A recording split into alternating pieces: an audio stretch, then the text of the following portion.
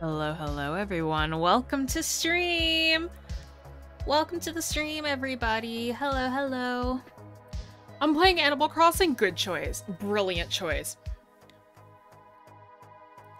Hello everyone. Welcome to stream. Let me know if I sound okay. Let me know if I need to change anything. Up the music, up me, lower me. Let me know if I need to do anything. Oh no, yeah, same.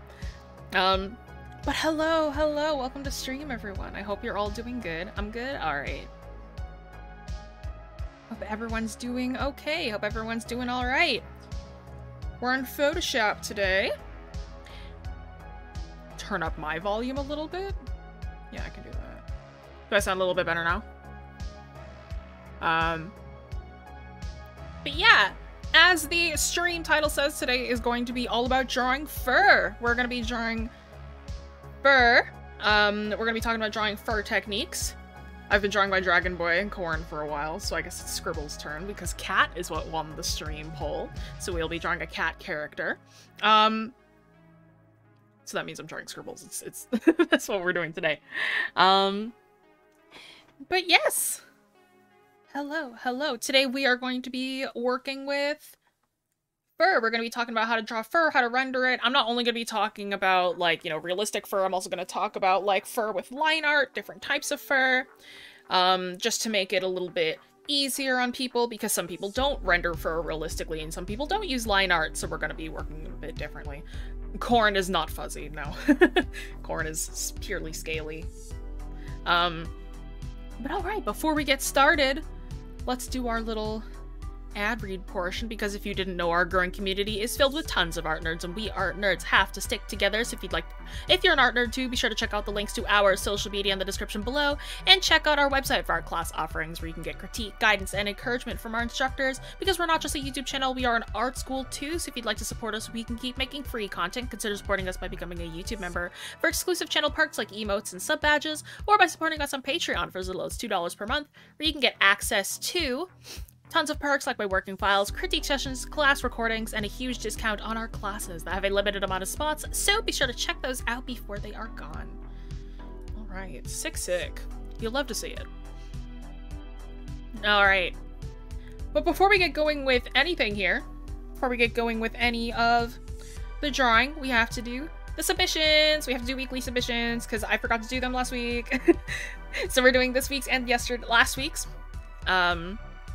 We're doing both this week's and last week's art submissions. Oh, I forgot to pull up my little guide, because it's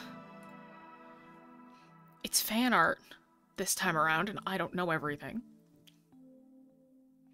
Alright, this one is by Gunner in the Discord of the Dragon Sapphire from Wings of Fire. I've only read up to book 5 of Wings of Fire, so I have no clue who this character is, but I recognize the type of dragon. Beautiful work on the scales on this. Really lovely, well done on the anatomy. It's very hefty, it's nice. I'm a really big fan of dragons that feel like dragons. I'm not a really big fan of, like, dragons that are very, like, I mean, I don't really care, but, like, my preference is, like, dragons that are very, like, hefty by comparison to, like, what I call quote-unquote Disney dragons. I really like my hefty big dragons. So I really love the way that this has been handled. Well done, Gunner. Thank you for submitting. Alright, oops.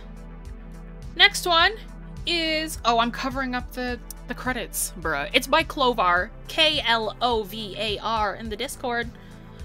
I'm sorry, here, let me just, there we go. Credit to Clovar in the Discord, Klovar in the Discord. Beautiful rendering on this. We love the Azrael fight from Undertale. I'm sorry, I guess this is spoilers if you haven't played Undertale, but I guess it's been out since 2014, so I'm sorry. But this is a beautiful illustration. I love this. It's very well done. I love the rendering. I love the very soft, kind of harsh rendering. It's very, very great. Beautiful work. Alright, this next one is by Poayo. I think that's how you pronounce it, P-O-A-Y-O, in the Discord. Again, another lovely rendering. This one, I believe, is from the Owl House. I've never watched the Owl House. Everybody loves the owl house. It's the thing that I haven't gotten into, but this is a really beautiful render. I love the softness of it. I love the way that you've taken the very cartoony style into your own hands and made it just slightly more realistic. And I love the way that this one has been handled. Well done. Well done, well done. Alright. Another Undertale one by Scoops! Scoops, S-K-O-O-P-S. I adore the rendering on this one. I saw this and I was like, oh my god.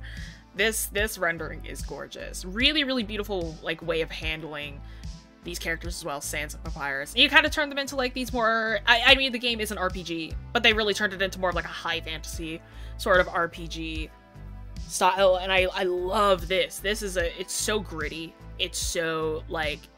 You really took the fan art into your own style. You really made it something new. This is a really, really beautiful piece. Well done. Well done. Alright. This next one is by Taller del Bujo on Instagram. Doctor Strange. I had to get a traditional one in here. You love marker work. I wish I worked with more marker. I love marker. It's like one of my favorite traditional mediums. And this is a really, really, really well done piece. I believe this is Doctor Strange. Like, I'm pretty certain. If I'm wrong, I'm so sorry. But this is a beautiful, beautiful. It's like, it's very fun. I love how simple it is. You really simplified the anatomy. The line art's really fun as well. Yeah, Taller del Bujo on Instagram. Well done. Very great job. How can I send in fan arts? On the Discord, !Discord, we have a art submissions section. I'm so sorry if you can hear the... There's a what's it called? A lawnmower outside. I'm so sorry. Next week is the last week that you can get in fan art submissions, though. We change the topic every week. But yes. Alright. Next one is by Krusty in the Discord. Another Owl House one. This one is the Collector. I had to look up this one. Very fun. I like that. I'm a really big fan of just, like, really fun, cute characters. Again, I know nothing about the Owl House, but I really like this one. I guess this character also just has a really fun design, so that kind of stuck out to me with this one. But yeah, lovely work. Great work with the clean line art. We love to see it. Alright.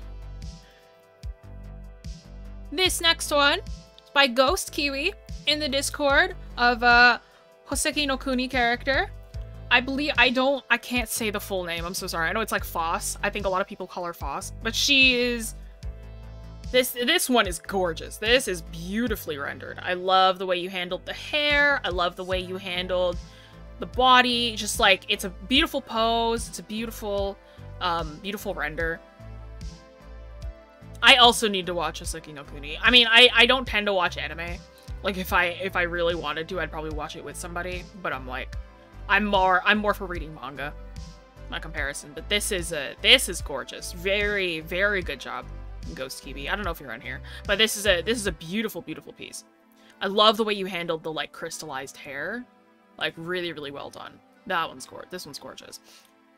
This next one is by Lavender Lizards, Alolan Vulpix. I'm still, the Alolan line is still, like, the Alolan variants of the Vulpix line, amazing. I love how cute this one is. I just really like Alolan Vulpix. Like, I don't know what else to say. Because, I mean, like, Alolan Ninetales is to die for. And, like, Alolan Vulpix is adorable, so, like, what am I gonna say? Alright, this is really, really cute. Love to see it. Thank you for submitting. I also really love the way you handled the crystals here. It's a very different way of handling it by comparison to Ghost Kiwi. But it still works, and you can still tell that it's crystals. And I think that that's what's most important. Alright. And the last one that we have here is by Onion Tunes of Nova the Human Rocket. This one's really interesting. Really great work with the pose. I like how you've added a bit of an action pose, tried to get some interest with the background in here. And the background's quite busy, but it's a smart idea for you to add, like, this kind of blue outline to it to make it so that it sticks out just a little bit more. And thank you for putting your name on the bottom so I don't have to put it in myself. It just says Onion Tunes on the bottom. do fan drawings like this have to go through the Patreon? No, it goes through the Discord, ! Discord. It'll be in the art submissions channel. Just make sure that you are following the guidelines for each month's theme. This theme for the month is fan art, so all of them are fan art. So it's fan art this month. The month before it was OCs or character designs. So next week will be the last week of fan art, and then we'll have a whole new theme afterwards. So if you join the Discord, you'll have the opportunity to submit stuff. But yes, also really good work on the shiny bits, like the gold bits. Great work on that. I'm really bad at metal rendering, so these are nice. This is really good. Good work on that. I believe that's it. I believe that's all. Yes, it is. Thank you, everyone, to who submitted.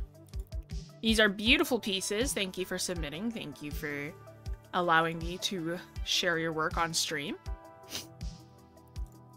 But all right. Let's get to... oh, goodness. Let's get to the main focus of today.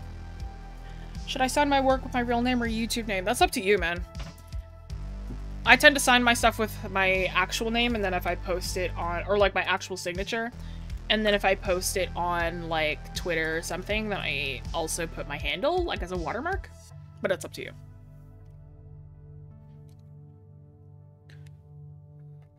But all right. So fur. Oh, I should use a different brush. Let's switch to this one.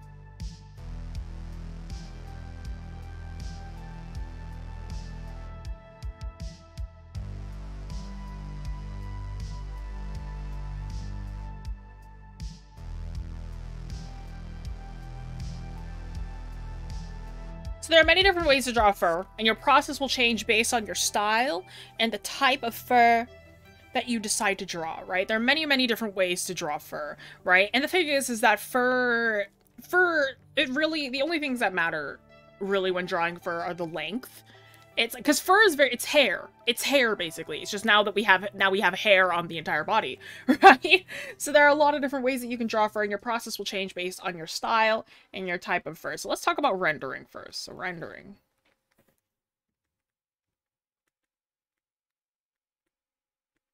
Actually, let's not call it that, because rendering can mean a lot of things. Let's call it painterly. Let's do that instead.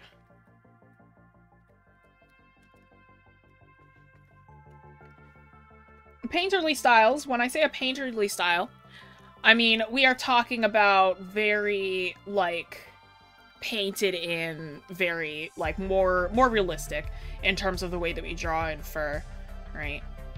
So painterly styles. Let's not lock this. Let's unlock this one. Hello. Thank you.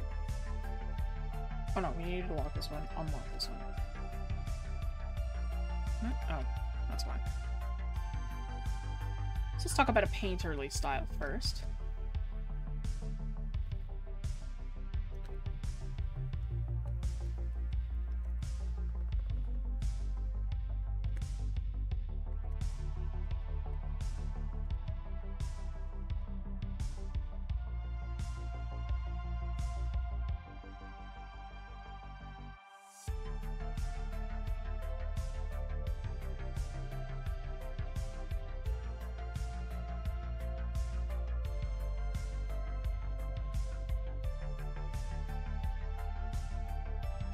You want to work in layers, dark to light.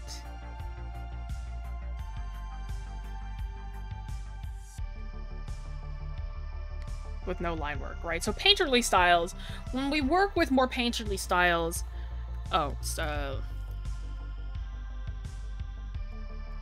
Low to high. Painterly styles mean that you're going to be working as if you were painting something, right? Especially when we're working with more realistic looking fur. It looks a lot better if you know, start with the darkest areas with a very low amount of detail first and then get into a higher scale of detail. So let's say that we had, let me actually just put in like a mid-toned gray background really quick. I'm just going to draw on a patch of fur really quickly. Let's say that we were doing like wolf's fur. Let's say we were doing like very like shaggy kind of like grayish fur, right? I would start with the darkest base layer of fur first, right? I'd color it all in with flats, right? Wouldn't have to worry too much about anything. And determine which direction the fur is going to be going in. So I'm thinking that the fur is going to be going in this direction, right? It's going to be going back down that way. And then let's say that I wanted to continue this. I kind of like this first pass that I've got going on. And then I'm going to start adding in, I'm going to add in another layer of fur. Now we're also going to make it a little bit lighter and let some of these brush strokes show up.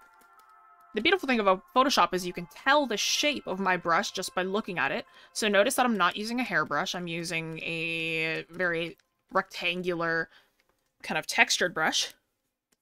Right? So we start with something that looks like this. Let's say that I'm like satisfied with that. I'm like, okay, I'm going to keep going. Shift my color up. I'm actually going to shift the hue a little bit closer to yellow. Make my brush a little bit smaller. And then continue from there. So now I'm adding another layer of fur on top of that.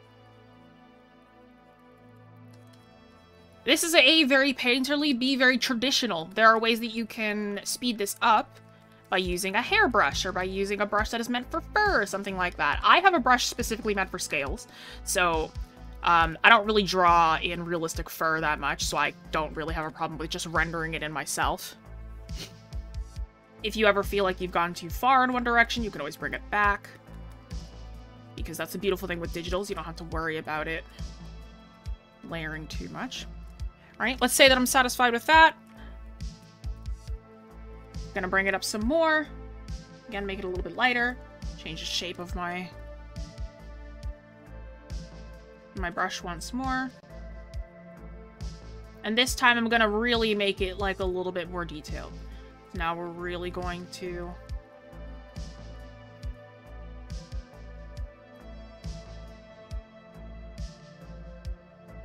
press in with just this just a little bit more. I'm doing this as if it was just like a little hank of fur, like if I was just pinching it at one side. I'm not really thinking about it as if it was attached to something, because you gotta think a little bit differently if it's attached to something, and I'll talk about that when we get to the less traditional way of working. You just gotta keep on adding these strange little amounts of layers. Technically, you can do this for hair as well. I don't 100% recommend it unless you're working like a little more realistically, but actually I should change the hue of this a little bit as well. It's okay. I should learn how to draw humans. You should. It's fun. And then again, if I'm not really into some of this, I can just adjust. Alright, there's always ways that you can fix it a little bit. Bring it back a little bit. Because with fur and everything like this, your detail should come last. You should start with lower amounts of detail and then think about finishing it up with more detail as you get closer to the end. It shouldn't be a thing that you start on.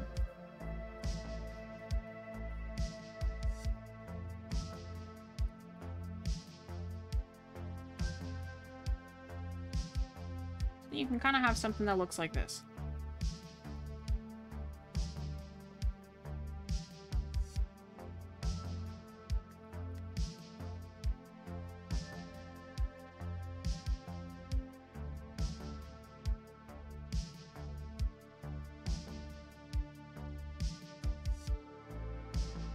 It's all about working in layers.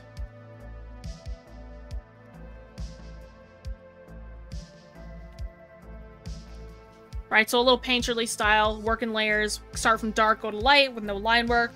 And you start with low detail and then get into higher detail, right? This is a more slightly like, I want to make this a little bit more realistic.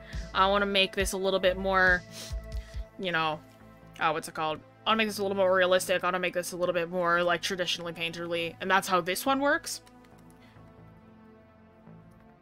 Right? This isn't the only way, right? There's other ways to make stuff painterly without it being super, you know, realistic. Let's say that we're doing something a little bit more stylized. The thing with stylization is that it's hard to teach because stylization is different from person to person. So I'll just show you how I would do a stylized fur. Right, so something a little bit more stylized. Looks like an owl pellet, true.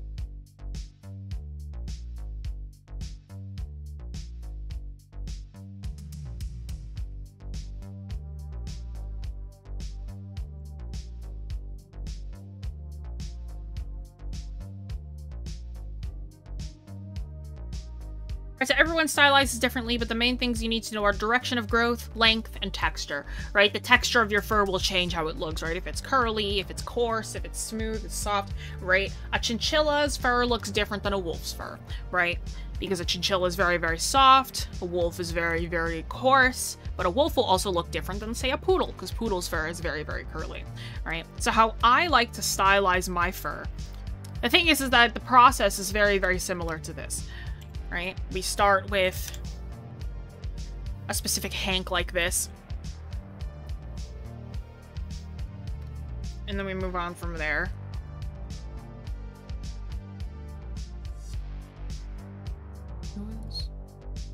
Sorry, give me a second. Okay, we're all good. Okay. So let me just use this same hank of fur again. So let's say that I had, like, something that I was gonna make into, like, fur. I was gonna make something fuzzy. I'm gonna paint it. Right? For me, I still do the same thing. I like to, you know, start with a low amount of detail, get to a high amount of detail, but I never make my fur this, like, it's, like, hefty. I am very much a fan of, like, chunkier bits by comparison to very small, coarse bits. So I still start with this low level of detail, get into higher levels of detail as I go on, but I like to have much chunkier bits of fur by comparison to the thin, more realistic hair looking sort of thing. The thing is with my way of working is that it is very trust the process. So it starts off looking very, very funky, and then you have to, like, reel it back, you know? Again, I'm working with this kind of long wolf fur sort of deal.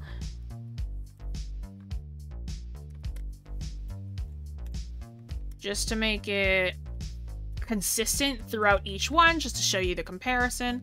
When we get to the line worked portion, that's when everything's going to look a little bit different. Because then I'll talk about the way you would line different types of fur.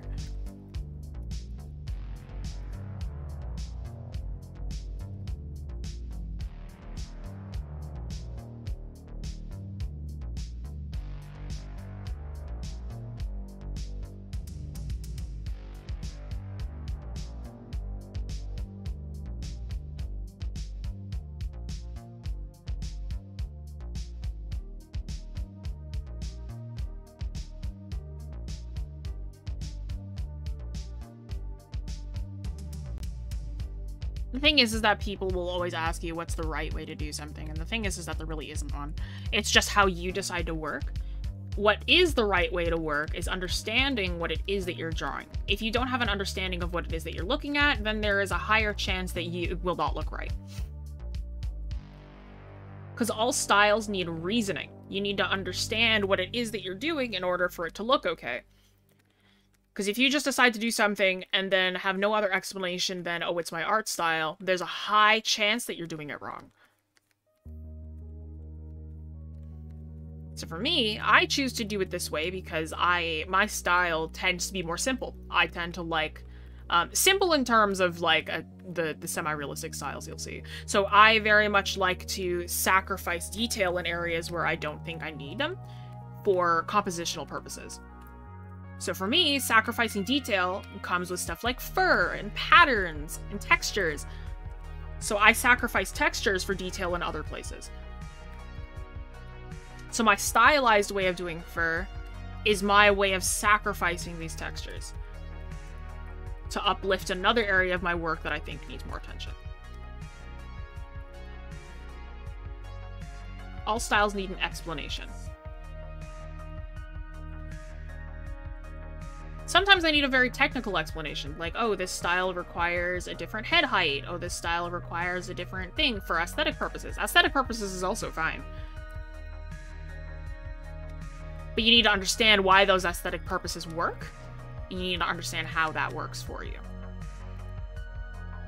You mentioned scales, will there be a video on painting those? I kind of did a scale video, or we kind of did a scale video a long time ago with the reptile anatomy. Joanne, if you can find that, that'd be sick. But I did scales in that one, but it's kind of scuffed because it was very rushed and I didn't think about like Medibang's capabilities. So that was kind of a scuffed, stream. It was a scuffed stream and a scuffed lesson, I think.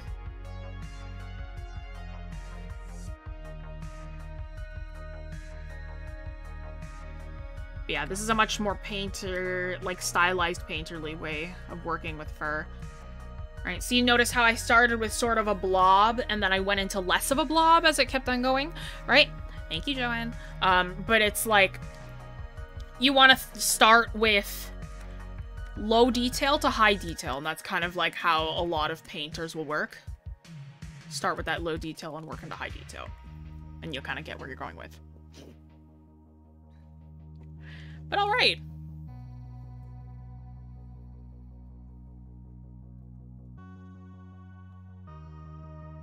Oh, did somebody talk about doing the eye in two different ways?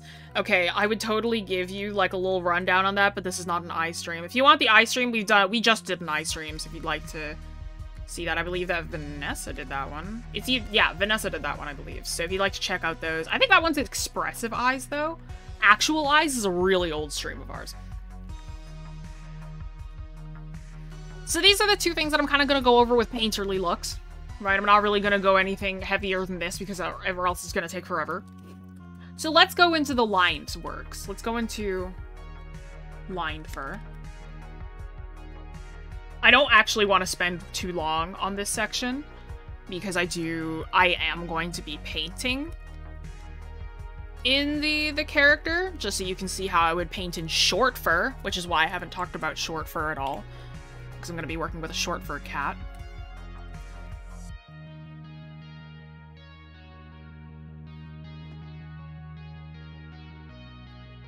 So let's talk about lined fur. Lined fur is a little bit different.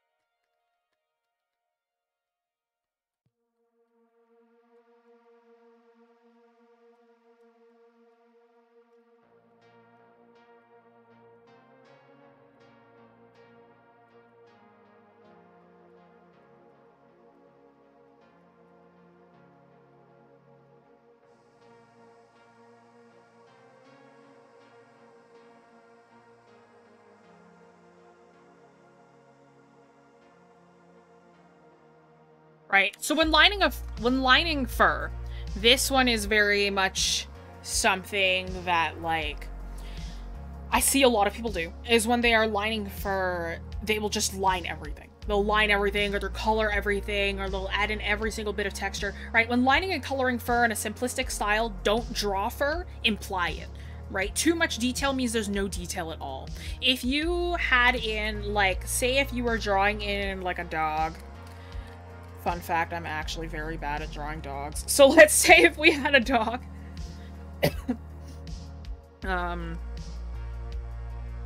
Maybe let's just, like...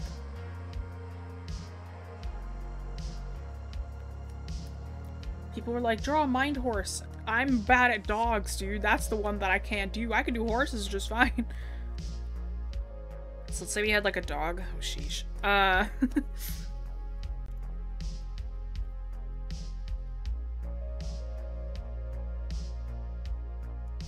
I can do dogs as long as I have a reference. Working referenceless with a dog is where I struggle. I'm not really great with referenceless dogs.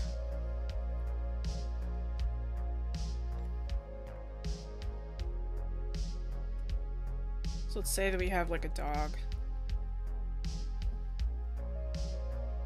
Oh, the legs is where I start to struggle.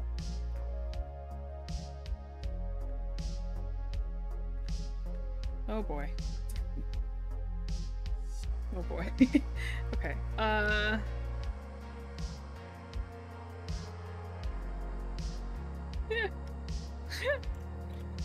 My visible struggle. Okay.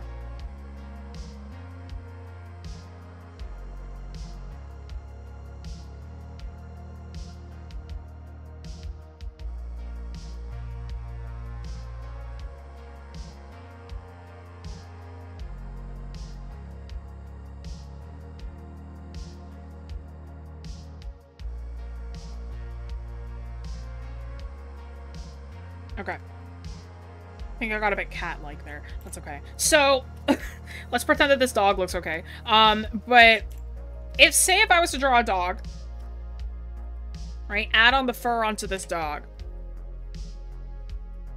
That looks like a very strange mix between, like, a beagle and a dachshund and a, I don't know. But, let's say I was to add fur onto this dog.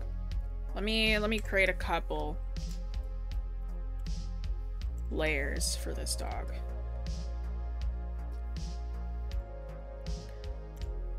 If I started lining this dog, started adding fur onto this dog, let's say that I wanted to give it like more long fur, right? I wanted to add more fur onto there, all right? Let's say that I just started drawing in all this fur. Like, let's say that I was gonna turn this into a collie, and I'm like, I want to add in every single little bit of fur when I'm lining. I'm gonna put it everywhere. Let's say that I can actually draw in the shapes of the fur too. Like, I'm just gonna start adding lines.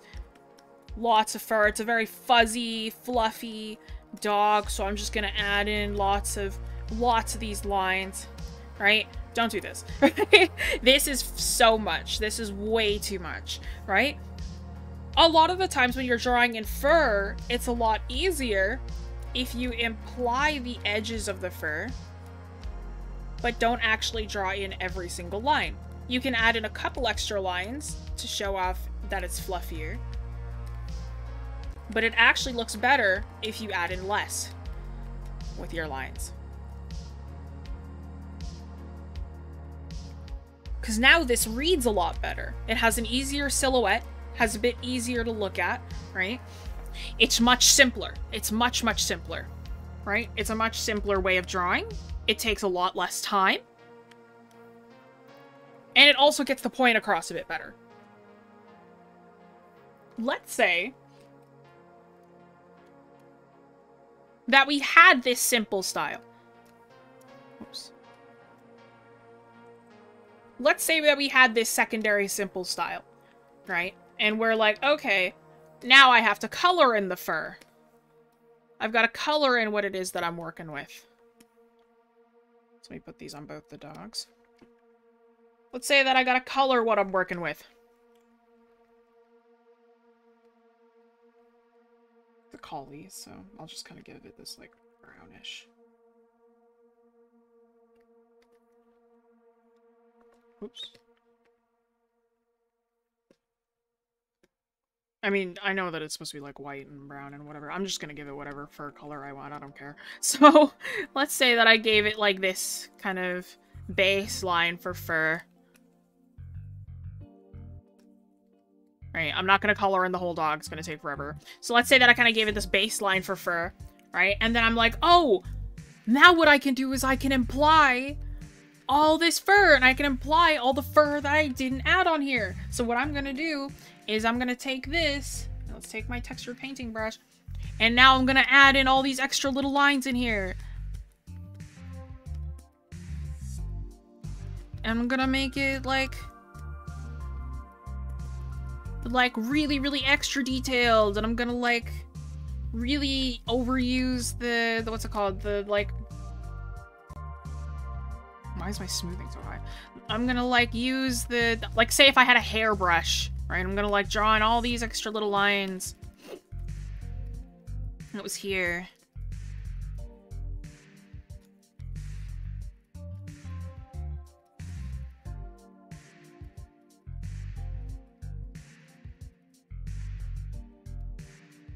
Right, let's say that I went just totally ham on this, or I made it like hyper realistic. Let's say that I really, really made this crazy. Like I'm just gonna add in all these extra lines. Don't do this either. This is so busy. This is so busy, and you have no need to make it this busy, right? There's a reason why we simplified the lines, because we're gonna simplify the coloring as well. You could make the coloring a little bit less simplified. Whoops. You could make the coloring a little bit less simplified. If you really wanted to, you could have it be a little bit more painterly on the coloring side, but you need to make it strategic so that it matches the style that you're going for, right? Having very hyper-realistic fur inside of non-realistic line work doesn't look right. So you need to match the styles so that they feel coherent. So if I had fur that looked like this, and with lines that look like this, all I would do is I would actually just cell shade this. So I wouldn't even have in like extra, I wouldn't even have like a lot of extra like, what's it called? Like fur lines. I would just kind of do something like this.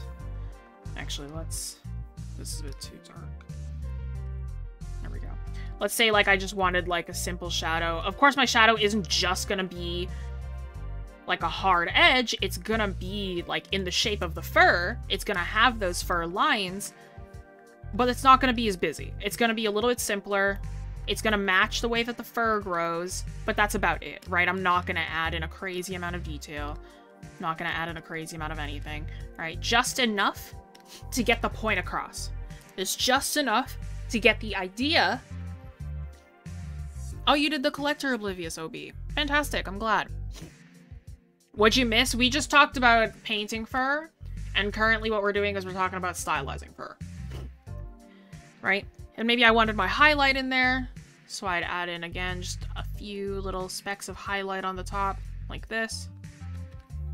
Right? And then maybe I wanted some bounce light, so let's say there's a little bit of bounce light underneath. I'm gonna add in a little bit of that too. Just to give it a little bit of dimension. Right? This feels a lot more concrete than this, right? You need to make sure that your coloring matches the dimensions of your line work, right? No worries, it looks great. But yes, so this is pretty well what you'd want to think about. Let's merge all these.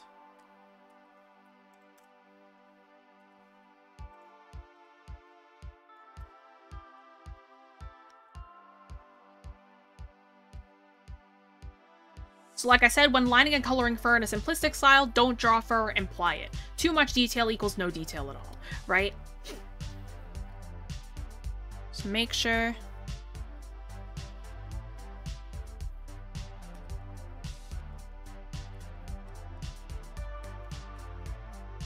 your style is harmonious.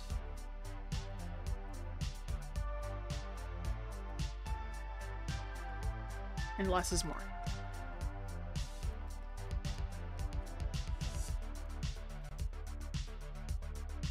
Why blue? Blue is a very common bounce light color. Some people do it like if you have no other color to do because of like the color of the sky. it just depends on where the person is. If you're in like an area where there's a lot of neon lighting, your bounce light might be like a totally different color. Or if you're in like a dark area and there's like an orange light somewhere, your bounce light might be orange. It just depends on what your secondary light source would be. In this case, if I have nothing else to add, I just put blue, because blue is just a nice color. I should just managed to pronounce your username properly. Did I? Brilliant. I'm glad. Making a comic using animals, so this is really helpful. Fun fact, my own webcomic, I taught myself how to draw bird wings from the bird stream. So, Ray, my favorite human being, hello, welcome in. We're drawing fur. Squibble's drawing is later. Hello, Marlene, welcome in. Hello, my favorite human being. My favorite person. Twitter.com/Numawick. Twitch.tv/Numawick. Lotus from the show that shall not be named? Crazy. Alright, make sure your style is harmonious and less is more. Okay, so let's talk about the different kinds of fur that you can draw as well. Because EB valid.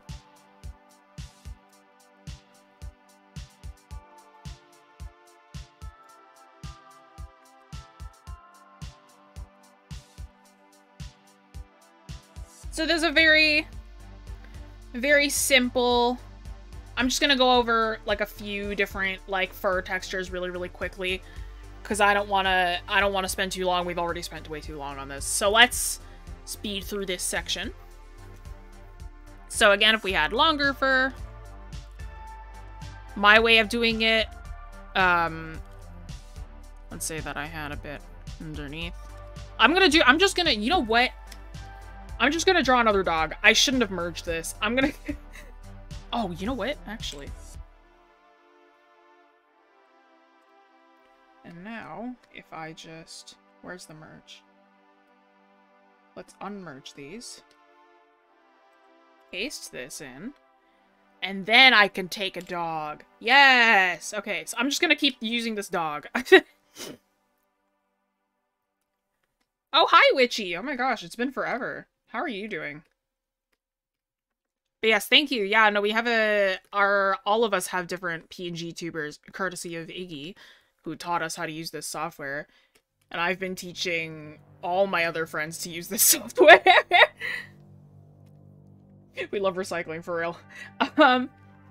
Let's say that I took this dog. I'm just gonna give this dog different textures. I'm gonna give it a few. Let's do 4. Make it a little bit easier. Again, remember that these are kind of just like how I would handle these. There's no right or wrong way. I'm pretty sure you guys just want to see how I would handle it, but like just as like a reminder, nothing that I do is like solid. You can handle stuff in most ways that you want.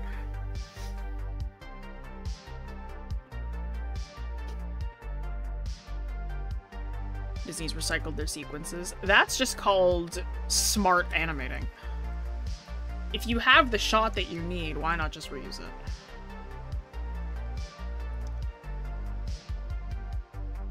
Alright. So let's say we had long hair, same as before, right? The collie. How I do it is I would kind of just add in longer strands at the end. It's the, what's it called?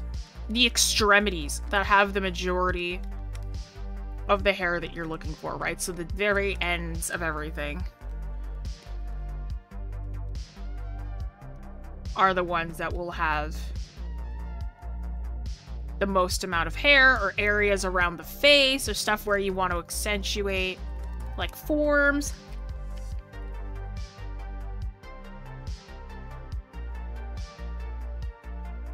So this is kind of how I would handle longer fur.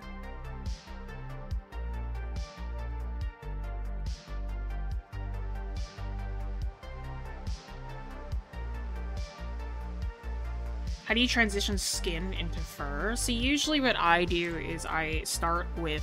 It's very similar to, like, if you've ever watched a doll artist add fur or hair onto, like, the side of a doll's face. Very similar to that, actually. So what I would do is I would start with smaller bits of fur that start on the face, and I would match it to how, like, let's say facial hair would grow, or how body hair would grow. And then you would just lengthen it. So it would start off as something a bit smaller, and then it would grow in length from there.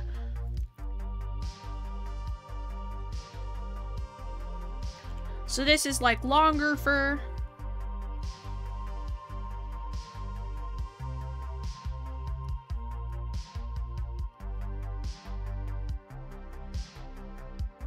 So let's make these slightly more fluffed up.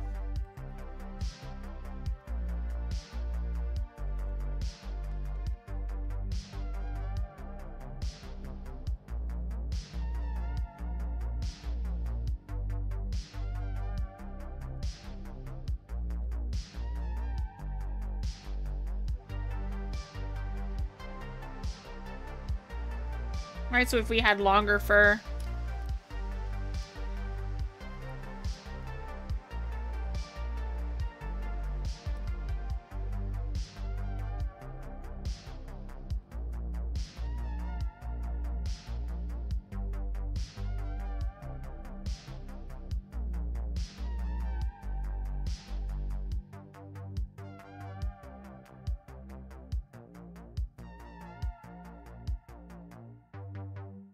longer strokes, right? So detail around the extremities with longer strokes, right? Let's say we're having shorter fur. Let's say we've got like a short fur critura, right?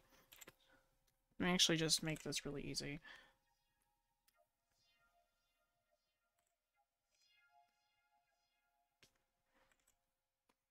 Oh, wait. It's because this isn't at 100%. Hang on. Let's do this.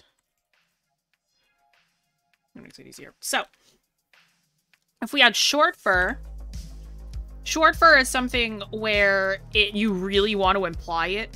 So, like, if something's fuzzy, all I ever really do is just add, like, little lines like that. I don't even give it, like, proper coating. Just those tiny little extra bits of lines. And not along the whole body, you notice. I'm just putting them on very specific points. Just kind of putting them around there randomly. Well, not randomly. Putting them around there where, like, curves would happen.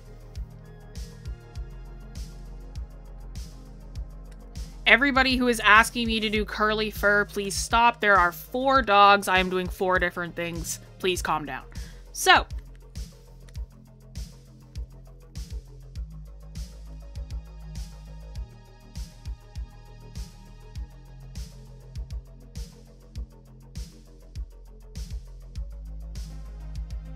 Right? Shorter fur, not too much to imply, just little lines around the areas where you don't need it.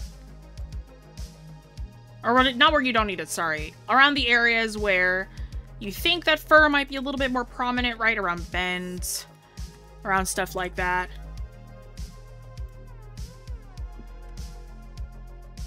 Alright, so short fur. Some people don't even add in these little lines. Like, if you really wanted it to look like a fuzzy creature, then you can just add in these little lines, but you really don't have to, especially if it's a really short-furred dog or a really short-furred cat. Like, some people just leave the line smooth, and it's perfectly fine. But if you're gonna leave the line smooth, then that means that you really can't imply the fur that much in the coloring. So this is more so if you really wanted to imply the fur in the coloring.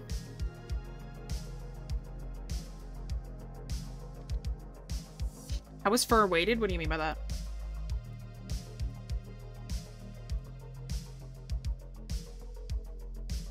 He's just streaming in the background to your stream. Yeah, no. Poor guy. Has he gotten any farther, Merlene? Or is he still in the sewers? Or that general area? Like on the fluffy tail, the fur hangs off down on the top, the tail is flatter. Yeah, yeah. So it's the same as, like, how you would... Yeah, no, so you got it right. So it's the same as, like, how our hair would work, right? If we have longer, straighter hair, then our hair falls and waves. But if we have curly hair, then it'll hold its shape a bit better.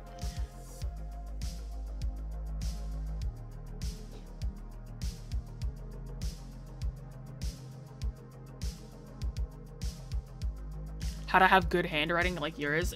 Bestie, this is not good handwriting. I'm struggling. Small little...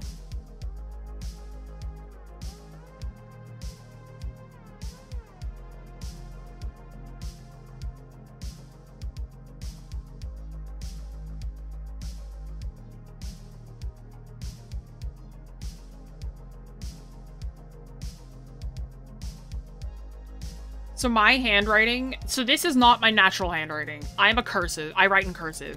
So my handwriting looks like this usually. But then, like, I can't teach with cursive because not everybody can read cursive. So, like if I went...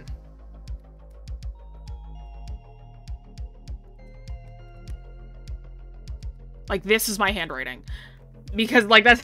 But nobody can read it. I remember I handed in an assignment. I've handed in 3 different assignments where my prof is like, Jess, can you resubmit this? I can't read this. I'm like, okay, sure. Because nobody can read cursive. Oh, he just fell into the sewer again? No. F. I learned how to read cursive because of me. New skills, new human skills. Alright.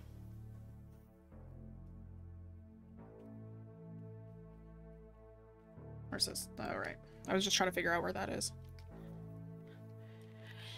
See, Joey, they used to teach us all in 3rd grade. I was one of the last generations that ever had to learn cursive. Because it's no longer required anymore. So it's not taught in schools here anymore. It used to be, though.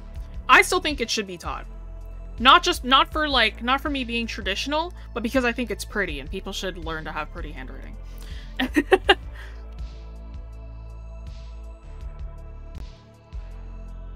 So we've got longer, fluffier hair. We've got shorter hair.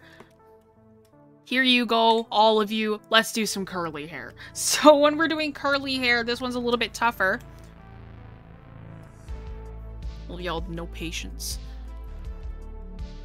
Somebody commented, do you think Santa feels the same way on Christmas? No! That's so mean.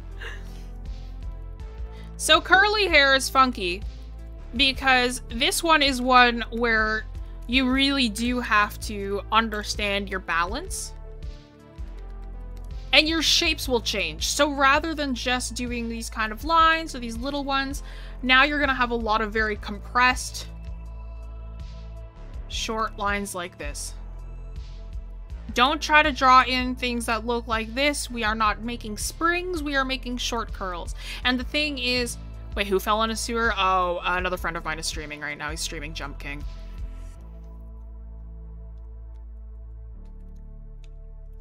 But now we are doing very short curls. And the thing is that all of our curls, by comparison to human hair, it's where we have longer strands that are curled. They all have very short strands that are curled like this, that all go in like one direction as they curve that way, right? So we're not making very traditional curves. We are very traditional curls. We are making fur curls, which are different than human hair curls, right? And in this case, implying these curls is with a lot of just small, short, curved lines.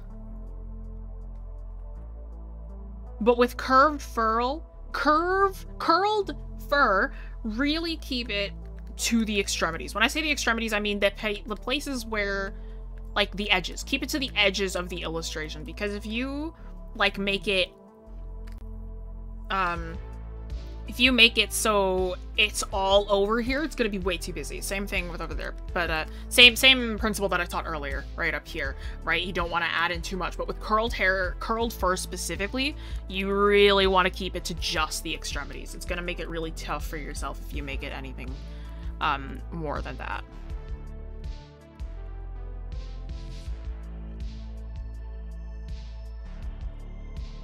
So you notice how I kind of have this recurring pattern going on.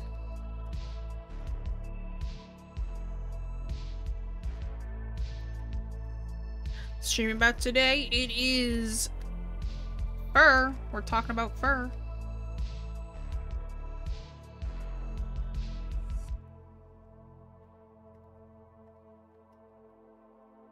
Then on the tail, usually the tail is not that curled, so it's more just like...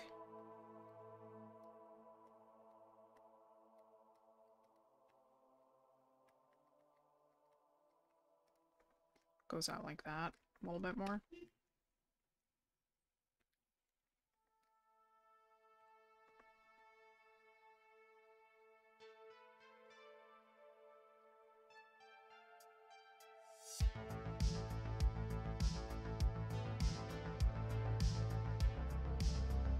the thing with drawing fur and drawing hair, right? You can know how to do it. Anything you can know in theory, it takes a lot of practice. Like having this kind of like movement with the hands takes a lot of practice to get used to, right? It's not something, it's not something that you have automatically. It is very much something that you gotta practice and work with over and over, and it'll get easier as you continue on. When you understand the groove, when you understand how you're working.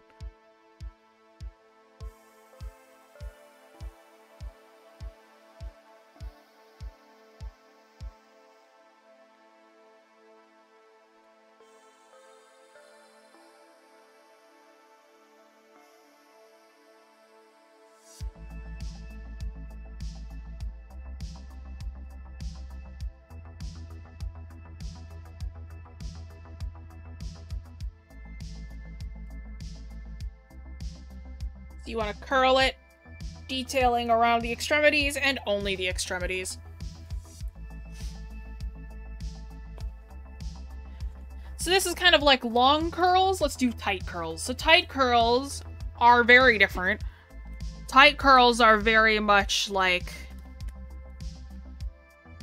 This one is very much like this sort of... It's almost like you're drawing it like a bush, or like how you draw a sheep. So these are very tight, small curls. Say if you had like a specific type of poodle, or if you're actually drawing a sheep, or if you're drawing like a certain type of borzoi, something like that. Actually, no, borzoi are more like this. This is more like a poodle. Right, so this one is very much almost like this pattern. But you want to make these curls tight. You want to make them very, very tight. Literal sheepdog, yeah. So this is like very, very tight curls that are kind of hard to work with. These ones I think are some of the hardest ones to make look nice. I'm not really good at these. I think that they're like, it's kind of just like, okay. Borzoi, B-O-R-Z-O-I, borzoi. People know them as the long dogs, or some people call them the Dark Souls dogs.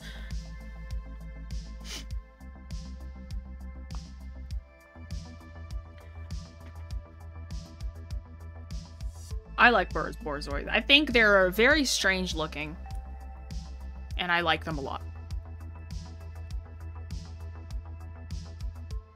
They do look like a Dark Souls dog, though. It's true.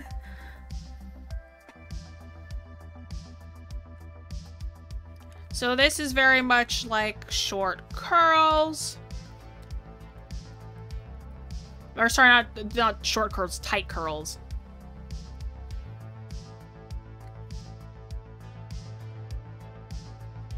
Like tightly curled, tightly packed curled dogs.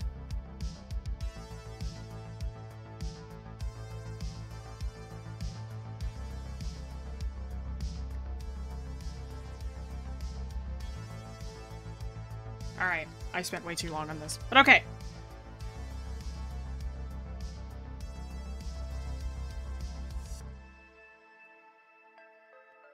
Let's say we've got something that looks like this, and this is like a very tightly packed, tight curled dog.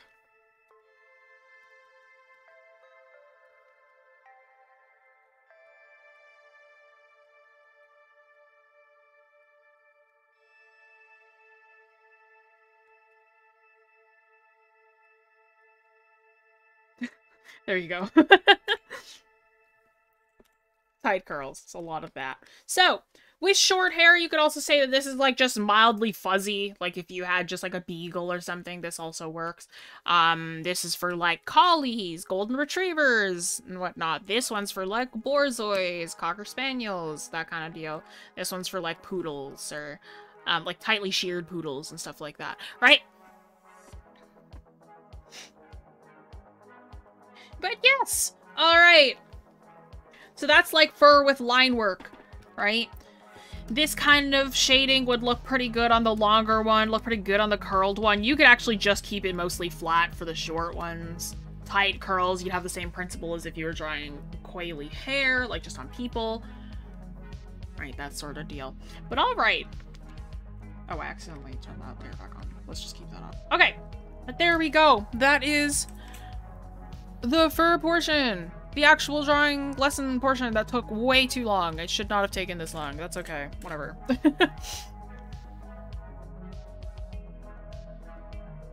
Alright, so this means we get to do the illustration portion, which means I get to draw scribbles, and that's what matters. Okay.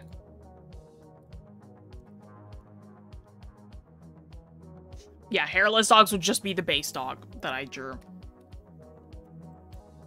Squibbles. Why is fur around the neck more propped up in the other areas? I could not tell you. This is just the anatomy of dog. Do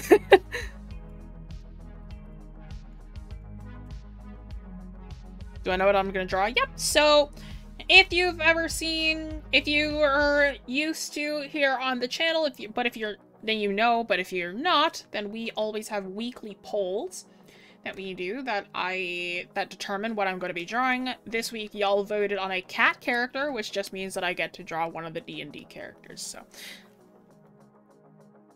I'm gonna draw Squibbles, who is our cat, our Tabaxi character. So that's who, when the stream started, that's who this is. Scribbles is our cat character. On the party, I play a Dragonborn, but I usually draw Corn, so Scribbles is here now. He's a Tabaxi wizard bard with a New York accent. Squibbles. Scribbles. Scribbles McPaws. Yes, that's his name.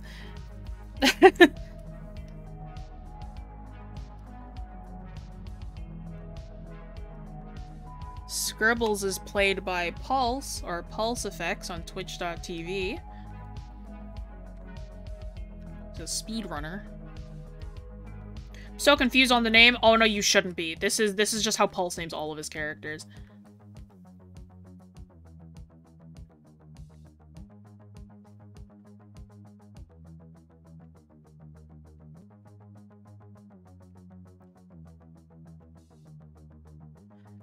Hey, I'm walking here. No, in session. So funny thing is that in session, there was a point where Scribbles was like having a fit, and he was like, "I'm talking here." And it was really funny.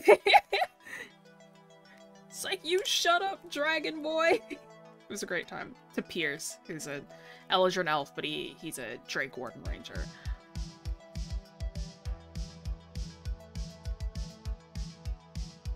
See, I said I was gonna render it, but now that I'm looking at the time, I'm probably just gonna line this. Oh no, he loves coffee. That's another thing of his. He's like, I want coffee. He always wants coffee. Scribbles always wants coffee.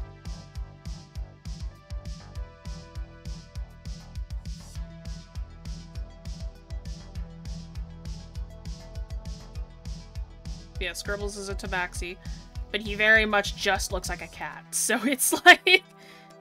He works for a newspaper station called the Meowning News.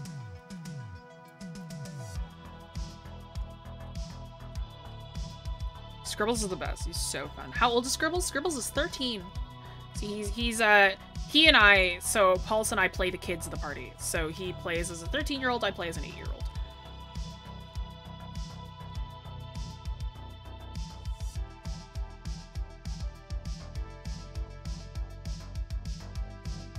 The Meowning News, it's great, right? Because it's just a Tabaxi-owned newspaper station. It's so funny. I did art for Leviathan? Yes, I did. I made him considerably more cat-like than Cryo was envisioning, though, Marlene. Can I pet him? Scribbles loves scratchies. He loves getting scritches. That was, like, the first thing that he made us all do, was, like, give him, like, pets.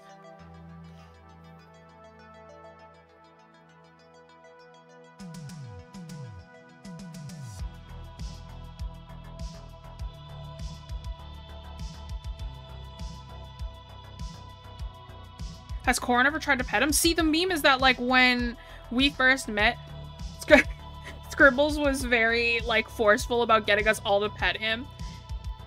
And Pierce, my, like, guardian, he was like, you wanna pet Scribbles? And Corn kind of sat there for a second and was like, I don't know if I want to. So it's just, I've never pet Scribbles before. Corn has never pet Scribbles. They're good friends, though. Thought of him as Cheshire Cat from Alice in Wonderland, the face at least. Yeah, same. I was told that I made him, I drew the same thing, but I made him more, apparently I made him considerably more cat-like than he was thinking. So, maybe at some point I'll redraw him. He's baby. Scribbles is a troublemaker. Scribbles is a gremlin. See, he looks very cute, but he is a troublemaker and very petty. I love Scribbles, but we spent a whole 2 hours of just Scribbles being petty about something.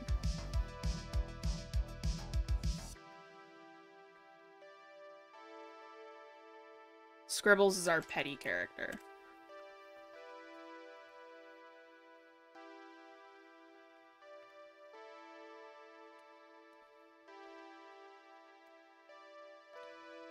If Leviathan has fur canonically, you can ask.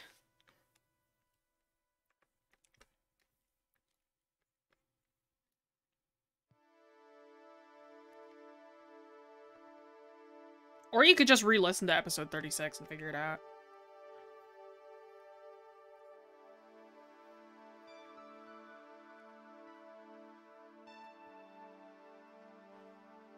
Oh, I told Pulse a bit ago that you guys liked Scribbles from last stream. I remember talking about him and all y'all were like, Scribbles!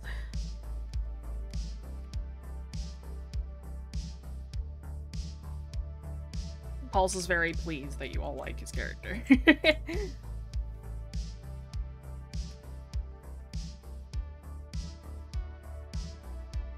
Can't decide if your cat character is gender fluid or uses any pronouns. I mean, Corn's trans, so like, do whatever you want, man.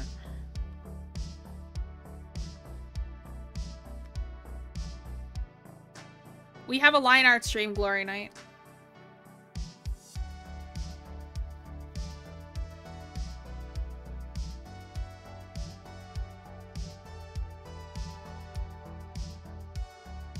This makes me want to get Photoshop. I use SAI. SAI is perfectly fine. If you are used to SAI, you probably won't like Photoshop. You would probably be better off getting a CSP.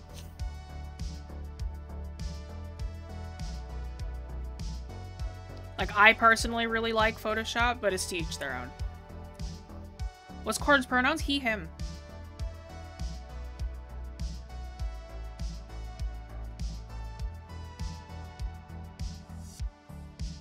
Corn was assigned female at birth, so he is my trans character. Is SAI free? No, it's $50. I like Photoshop, but it makes my laptop lag too much. It takes a long, yeah, no, it takes a lot of RAM. Photoshop is it's a very hefty program.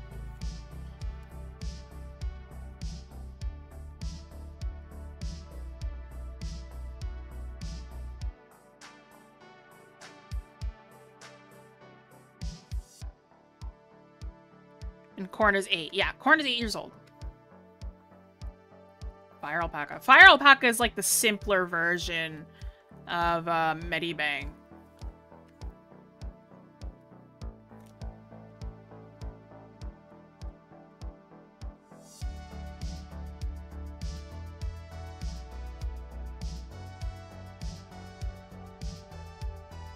Oh, the RAM hunger is real. Oh, 100%. Oh no, you were rendering a video at the same time as using Photoshop? Absolutely not. Whenever I would have to render a video, I would have to close one or the other. I would actually just close everything when I was rendering a video. Like, if I was rendering a video, then I just, like, close all my other programs and just let it sit. Because my computer would lag like crazy. It doesn't do that anymore, but it used to, and it was awful. Where are these characters from? Oh, they're my D&D characters. Corn is mine. Pulse's character. This is another character within our D&D campaign. This is Scribbles. He's not my character, but he's one of the other players' characters. My character is Corn. He's the one I draw most of the time. to have Adobe Animate? Absolutely not. I think the only Adobe product that I'm okay with is Photoshop. Illustrator I'm kind of okay with, but like I can't.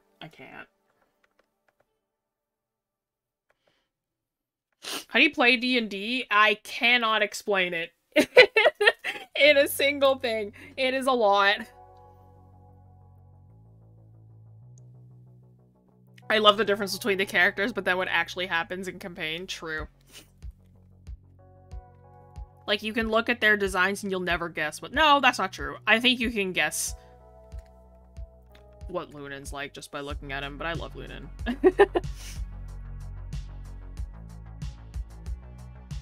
Scribbles, you got it. Just like the first time, Lavender Lizards. It is quite literally just how you'd spell the word scribbles. And corn is just like how you'd spell the word corn.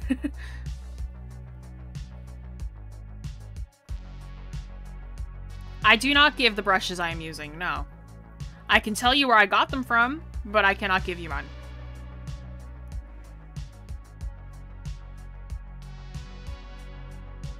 Yeah, it's just spelled scribbles. It's just the normal way you'd spell scribbles.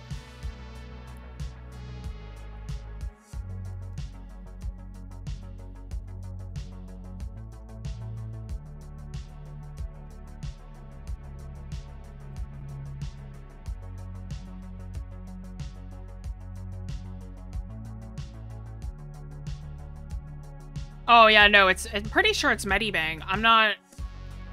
I could be wrong, like if it was Medibang. I'm not certain.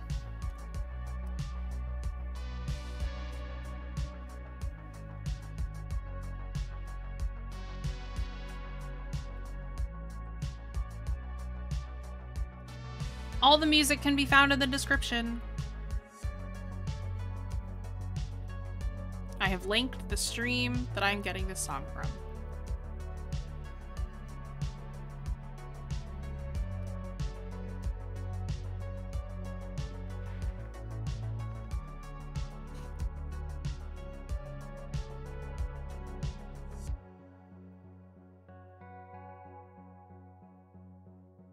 Duplicating the eye. I duplicate the eye if the character is staring straight forward.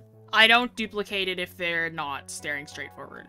Cause like my philosophy is like if they're not staring straight forward, then the shape of the eye changes. And like you can't just leave that. Do I flip my canvas? Sometimes. I usually do. But like I've just kind of forgotten to this time. Just because I'm trying to be fast.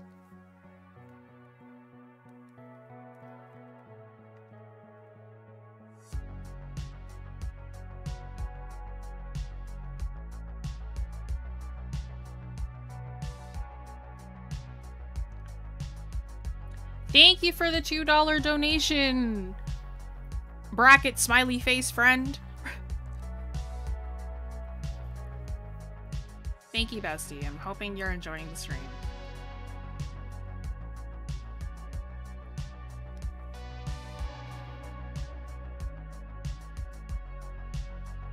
But yeah, you should flip your canvas. There's a point where, like, you kind of, like... I find that a lot of artists, like, we flip our canvases a lot, but then sometimes it's, like... At a point you kind of know when something's off without flipping your canvas.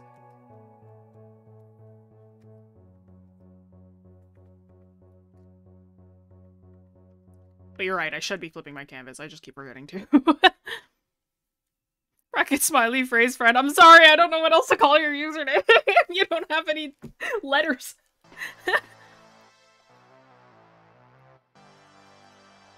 If you want to know what brushes I use today, currently I am using an inker from a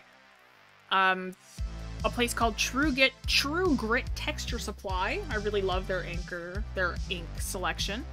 I use a lot of Kyle T. Webster brushes. My sketching brush is a homemade one. But my inkers are usually from other places. I unfortunately cannot redistribute them because I paid for them. But if you would like to try and find them yourselves, I cannot stop you. True Grit Texture Supply, that is the one, Joanne.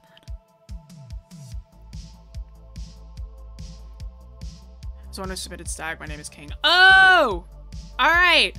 Thank you for the $2 donation, King.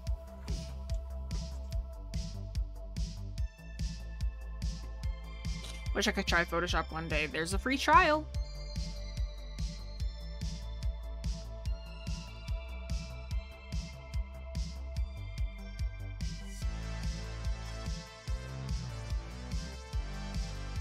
Why do we flip our canvases? It gives you another angle to look at your work. It resets your brain to allow you to see your work in a different angle and to fix any mistakes that might be there.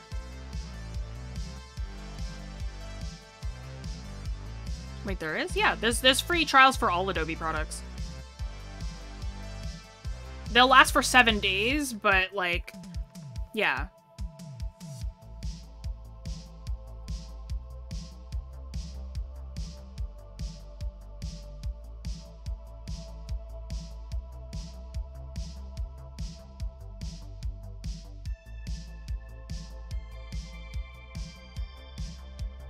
Yeah, Scribbles has super squiggly whiskers. I always forget to draw them, so I just have to, whenever I draw Scribbles, I have to, like, give myself the mantra of, like, don't forget his whiskers. Every time that I draw my friends' characters, it's always, like, there's something that I always forget to draw. If I'm drawing Scribbles, it's his whiskers that I forget. If I'm drawing Pierce, I forget the twig in his hair. Actually, I'm pretty good with Lunan. If it's Atros, I'm forgetting, like, usually it's the choker around his neck. If it's Soren, I tend to forget his bandages. But yeah, like, I tend to always forget, like, a single thing about all my friends' characters. I feel really bad about it, so I just always have to give myself a moniker every time now. But it doesn't matter, I'll still forget it. You show so fast, comment to watch, thank you. Sweater so cute. Yeah, it's fall season. I have been drawing... I have a really big assignment that I have to finish soon, so I've been drawing, like, a lot. It's called, like, the fall-themed illustration. I have to make a big illustration based around the word fall. Doesn't necessarily mean it needs to be, like, autumn fall. It can just be the word fall itself, because there's a lot of meanings behind that word. But we were tasked with illustrating it, and I have it due soon. Kimchi, thank you for the $4.99 donation. Thanks for these live streams. They're always really informative and have helped me improve my art tremendously. Thanks, Jessie and Wayne Canvas. Of course, bestie. I'm glad you enjoy the streams.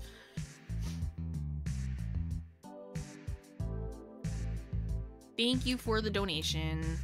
Appreciate it.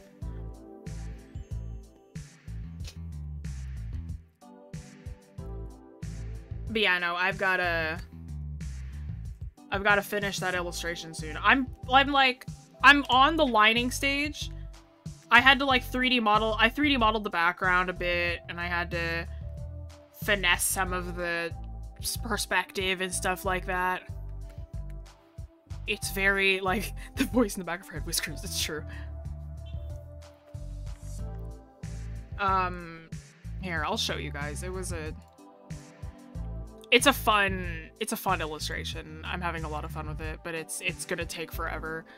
Hang on, where is this? Where is this folder?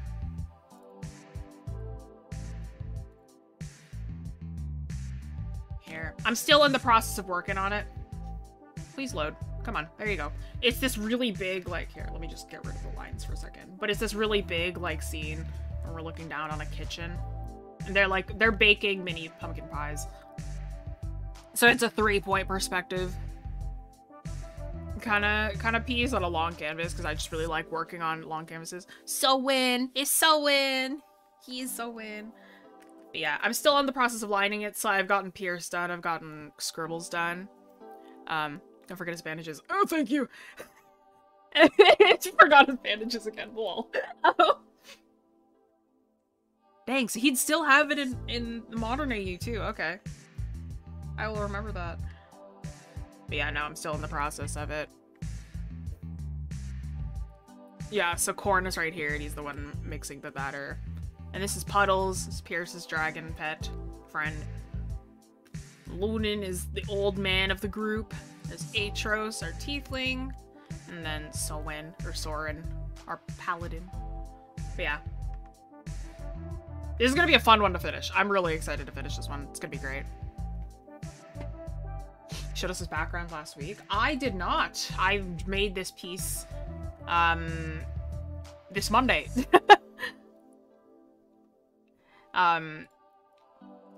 No, I showed you a different one. Similar composition, though. It was Mara and Dolus in a... What's it called? In the... Eating at a cafe. All male characters. Yep, there are no women in our party. They're all dudes. Species is Scribbles. Scribbles is a tabaxi. He's a tabaxi wizard bard.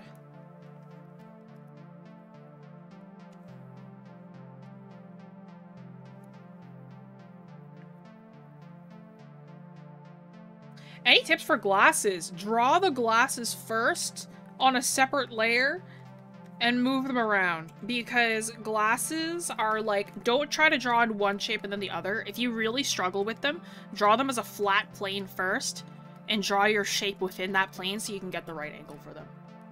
So like if you have like a head and they're looking downwards, you have like your eyes here.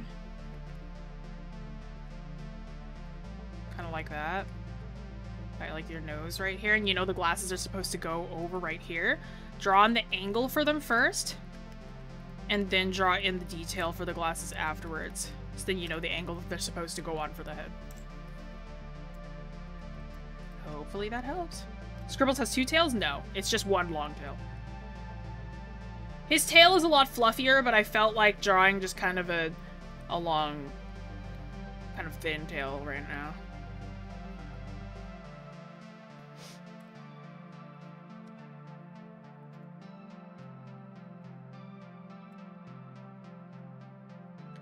How many things can your D&D character be at once? I get the species part of being a bard, wizard, etc. I don't get that part. So that's called multi-classing. So you can have more than one class. You can technically have as many classes as you want, but it's not a good idea. So some people take certain levels of different classes because they get different things at different levels. So like some people would take like a level of warlock to get like Eldritch Blast or something. Some people will take a level of like bard to get like some of the I don't 100% remember about bard. Some people will take a couple levels of cleric for healing, that sort of thing. But it's all about taking levels of different classes so that you can do different things. And there's also a base requirement for multi-classing. That's right, Ray. Thank you. So if you don't have the correct stats for it, then you can't multi-class into something. Have a good sleep, Marlene.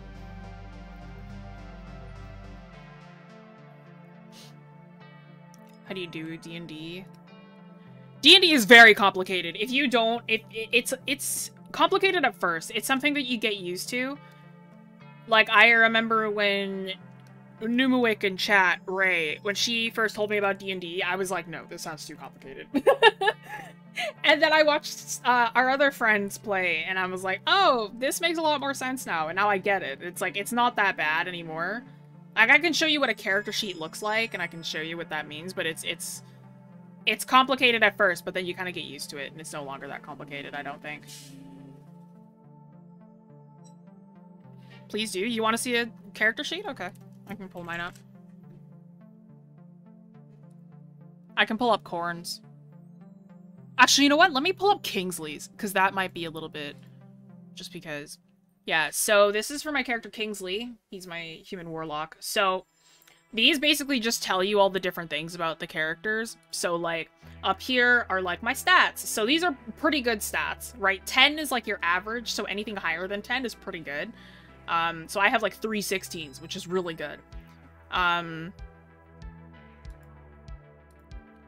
Right, and then this is stuff that you gotta roll for, or my attacks over here. My attacks, these are the things that I can do, different actions I can take, bonus actions. I have 2 weapon fighting, there's nothing interesting with that. My health is over here, so if I click on this, I can either give myself healing or take damage. I've also got temp HP, so I can give myself temporary HP, inspiration.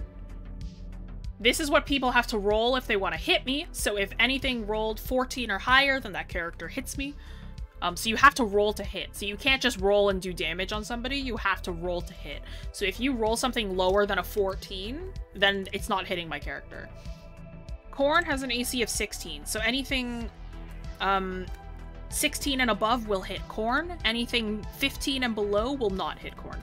So he won't take damage because it won't hit him. There's a lot to D&D. But yeah, it's 16 charisma. Yeah, you want high charisma for a warlock. I'll pretend I'll understand this, but it sounds pretty epic, yeah. Can you play online? So, if you're playing online, I play over the internet with my friends, but you need a group of people. It's a tabletop RPG. So it's not like it's a video game. You need to, it's something where you need a dungeon master or DM to run it for you. So it's not something that you can just like, oh, that's Corn. Where's Scribbles? There it is. Scribbles is a very dark cat. Oh, hang on.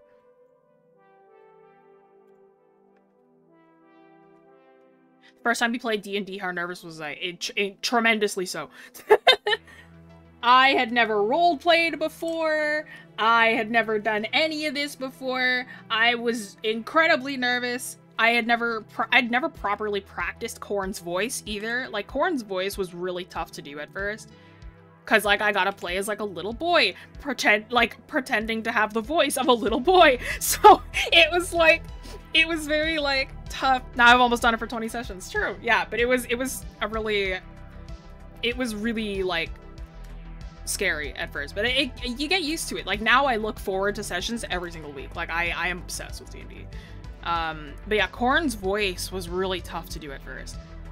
It was so hard to do Corn's voice, and then like, now I'm so used to it. I'm like, I can just do it like, at any interval. Like, if I just wanted to switch into Corn's voice, I can switch to it whenever I want. It's just like, it's just an automatic like swap. No, Scribbles is a black cat. There we go. I have a whole sheep and nobody to play D&D with. Cries. One of my friends just made a new character and he has the same, like, he's, like, sad because he's like, I really want to play this character, but I don't have a campaign to join.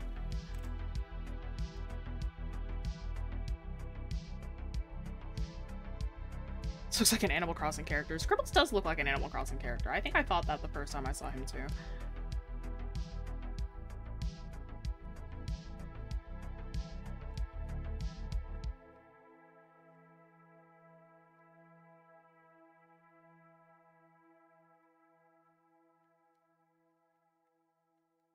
Yeah, D&D is a lot of fun. You do need a group of friends to play with. You need a... I don't know how to find people, but you know. I just so happened to be very lucky that my best friend had more friends who were all D&D obsessed. So that made my life very easy. According to my other friends who are both Pokemon streamers, you can tend to bet on Pokemon players also being really into D&D. According to them, I cannot vouch, but how long does a single session take? Depends. Minimum is usually 3 hours. I think the max we've gone for is like 6.5 to 7 hours, something like that.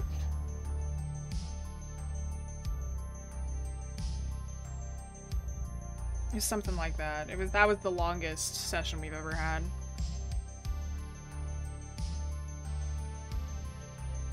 Three hours. 3 hours is considered a short session. That was the exact same reaction that I had when told me about D&D. She was like, yeah, I mean 3 hours. Like 3 hours is a pretty short session. I was like, that's short? And now I know what she means. 3 hours is super short.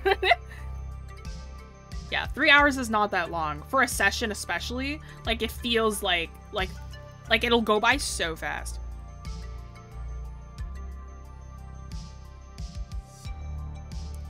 That his mouth or nose? It's his mouth. It's like the little like that kind of mouth.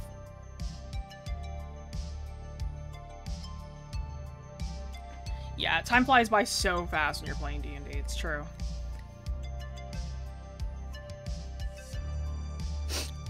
You've roleplayed by texting with people, but not D&D. Yeah, that's fair. Like, we play D&D with, like, our cameras on. We're all in, like, a Discord call. And you find a campaign? Get a group of friends. Find a DM. You just gotta find people who are also interested in it.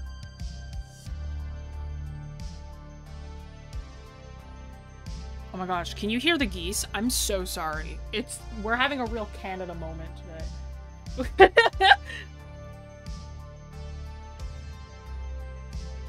Trying to get into D&D, low-key terrified. My friends thinking I'm weird. Don't worry, listen. We are cringe, we are legion. Embrace it. Hyonk, yeah, for real. You can, I'm sorry if you can hear the hyonkening happening behind me. How many people do you need to play? Minimum of, like, I'd say, like, 2 or 3. You need 1 DM, so you made 3 people total. 1 DM, 2 players. A good party is usually, like, 3 or 4 people. We have a party of 6. So, nope, we have a party of 5. Nope, 6. Hang on. Scribbles, Corn, Pierce, Lunan, Atro, Soren. 6. We have a party of 6.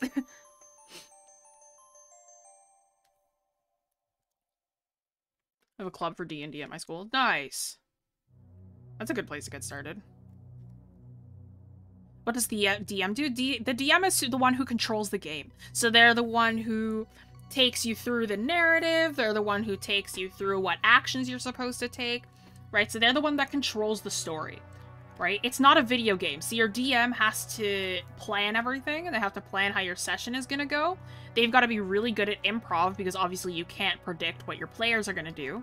So you've got to, like, kind of have a few avenues depending on which way they're going to go. You have to ask your players what they want to do, let your players debate, so on and so forth.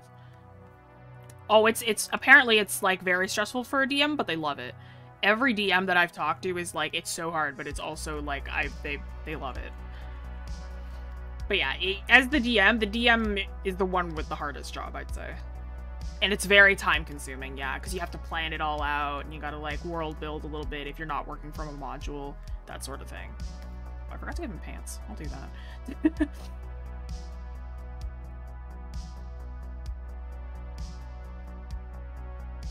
A module? Yeah, so you could get, like, a book that already has, like a set campaign, or a set, like, world, or a set, like, storyline that they could run, rather than coming up with it yourself.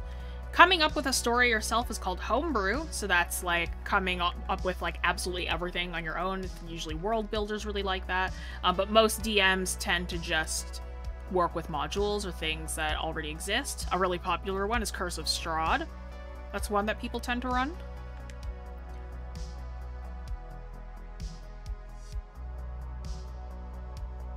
Giving so much fun. It's hard, but the unpredictability part is part of the enjoyment, yeah. Is there a way to get better at drawing eyes even? Yeah, so if you draw in the shape of the head, like if you just draw in the shape of the head, you know where your eye line is gonna go. Find where the top of your eyes are gonna go, curve it around the head. Find the place where the bottom of your eyes is gonna go, curve it around the head. And that way you'll know what your heights should be. Because your heights should stay the same, but your width should not. Ugh, apologies. Bless me. So the DM can just make an entire world by themselves. Sounds like a job for me, yeah. No, I very much want to get into DMing. I've, like, pre-ordered a couple books, or a book. I pre-ordered a book, but I'd like to get into DMing at some point. Thank you. I like the little cat character. I also quite like Scribbles. Scribbles is very fun to draw.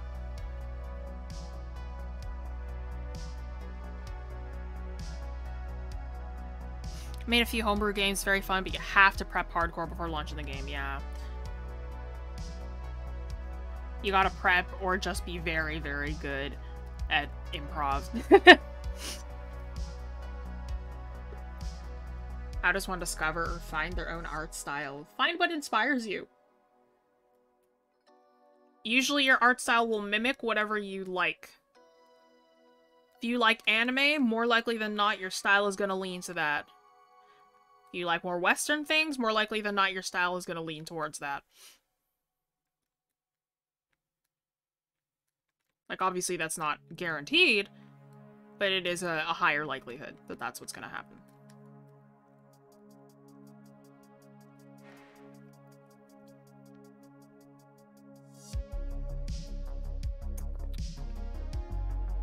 Hang on, I need to double check what Scribble's tail looks like. Okay, that's what I thought. Oh, and he has, that's right, he has little brown paws. Does he have mittens too? No, okay. Do I have any regrets with corn?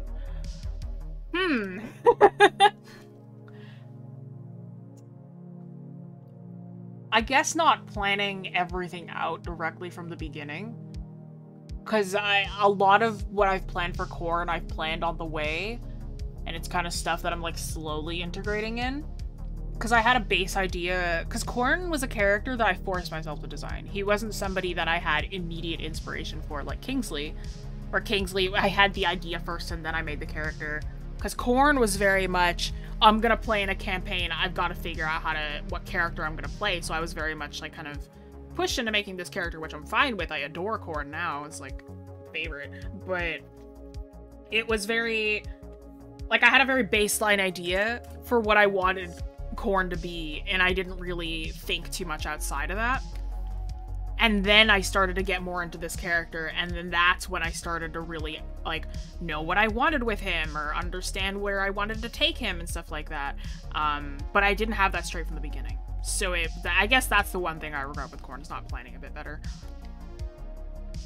How much planning goes into making a character? It can be however much planning you want. I have a friend, he just creates the character and makes lore as he goes. Is that a Kirby attached to your pointer? Yeah, I have a Kirby mouse. OBS doesn't pick it up, but it's animated. He's walking.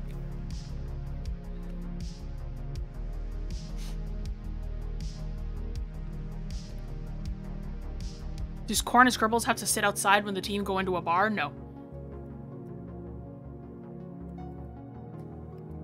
Scribbles tried a bit of alcohol at one point, and now he hates it. Corn does not really know what alcohol is, so he's not allowed to have any. He gets apple juice. I relate to the cat, yeah.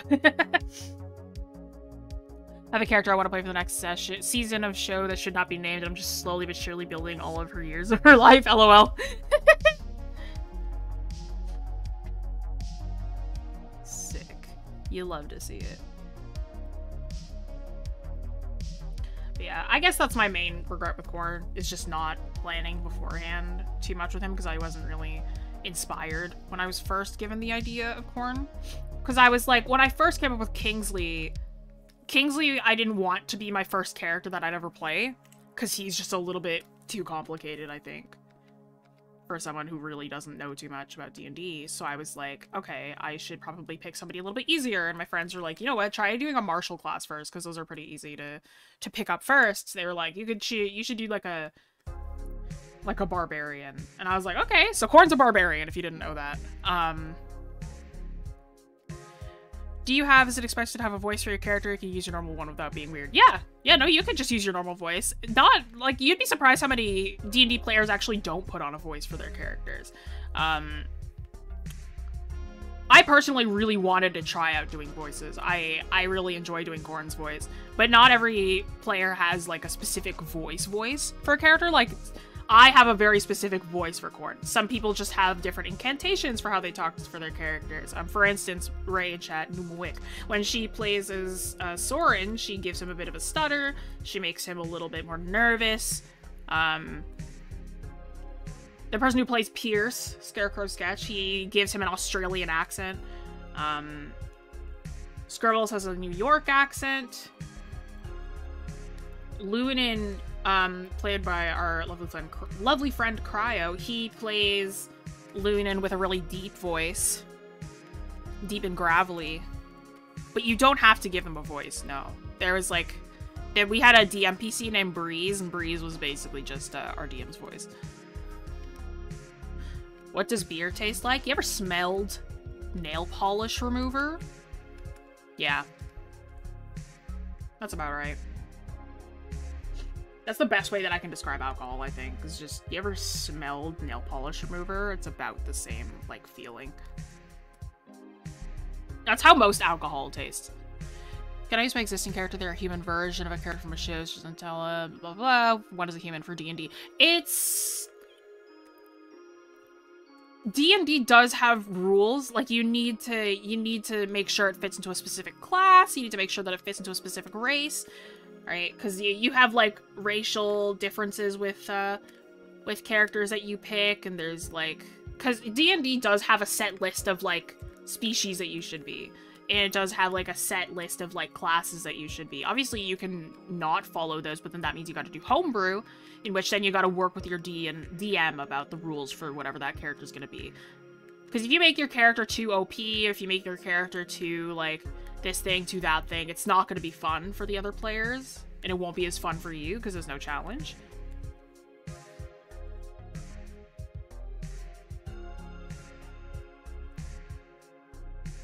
What's homebrew? Homebrew is like coming up with stuff yourself. So like there are like set rules, there's set characters, the stuff that you can do, set worlds, but homebrew is just kind of making it up yourself. Making it up yourself, coming up with rules, coming up with statistics and stuff like that all on your own.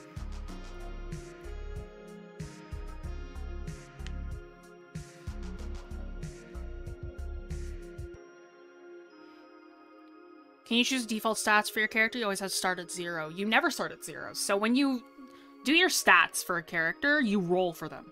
So you roll for your stats. Whatever your starting stats are determined by the dice. So we use D&D Beyond, so you can just automatically roll your stats there, but you have to use a bunch of D6s if you want to roll your stats. So those will determine what your stats are.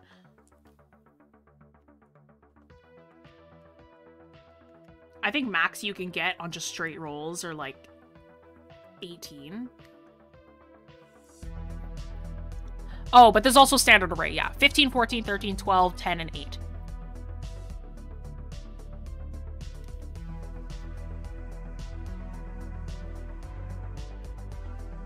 But yeah, you gotta roll stats. If you don't want to choose standard array, then you can roll stats. Most DMs will accept standard array, though. Yeah, so we're almost done here, guys. We've got about maybe, like, 12-ish minutes left. Can you switch around standard array? Yeah. The standard array is, like, those are the stats that you want, and you can just choose whichever stat you want to plug those numbers into. So if you wanted, like, if you're playing, like, a barbarian, you'd probably want that 15 in strength. And then the 14 would maybe go into, like, constitution.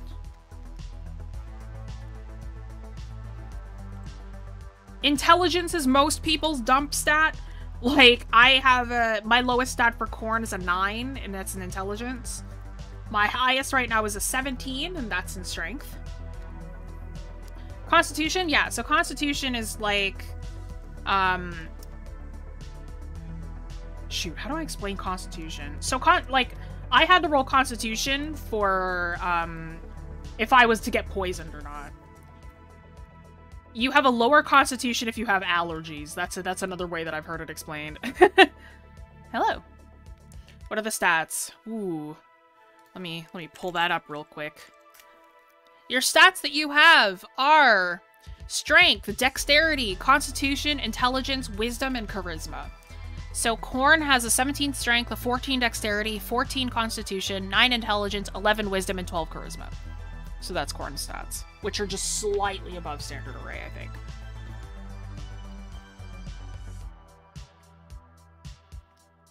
Is Constitution just probability? Not quite. Ray, are you still in here? Can you explain Constitution, please? I don't know how to explain it. D&D is supposed to be a play to win the campaign or play to make the best characters in story. Neither. D&D is an experience. It's not really like a play to win. It's not really because there's no real way to quote-unquote win D&D. It's a story. You're basically just going through a story. Con is how hard you can get hit and take it, while also how healthy you are. There you go. So, like, you also have to roll con saves for if you're gonna get poisoned or not.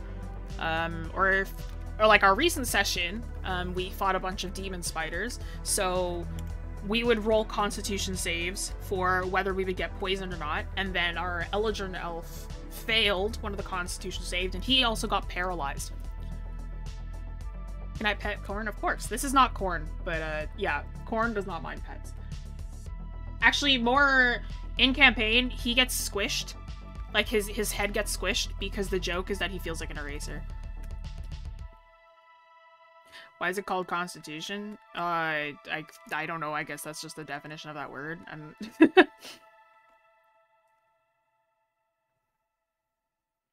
Yeah, D&D is tough if you just explain it. It's easier if you watch somebody else play first. There's a lot of, like, D&D campaigns. Like, I work for one, and then there's like, the famous ones, like Crit Roll, stuff like that.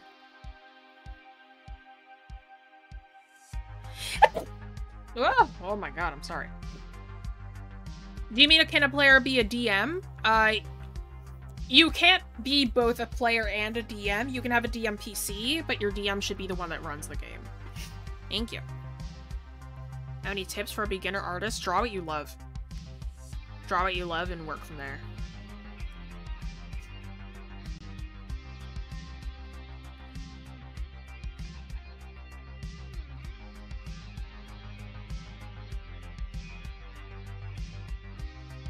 What application am I using? Explanation. Oh, no, that's not in there. I'm using Photoshop Photoshop CC.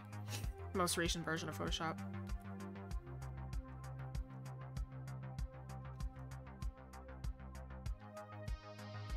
Yeah, best way of trying to understand is watching videos of others playing. It's both enjoyable and informative. Very true. Yeah, that's how I learned how to play.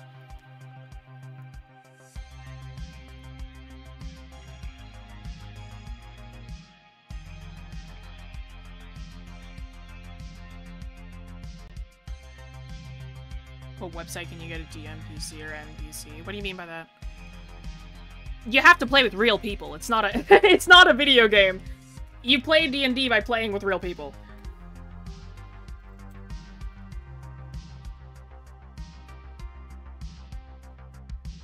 Guarantee he will not bite because he has no mouth? Not true. Corn has a very large and sharp array of teeth. Do I have a picture of a Corn's mouth open somewhere that does not involve not nice words? I should. Yeah, here we go. Corn has a very large and, like, a very big and sharp array of teeth. He won't bite, but he is a danger baby. He is a dangerous little boy. Yeah. This is Pierce. This is our Eldritch Elf Ranger. He's my guardian. His dental plan must be expensive. He's a dragon. He's fine. Yeah, my boy is a... Yeah. It's a cute piranha, yeah. My little dragon baby.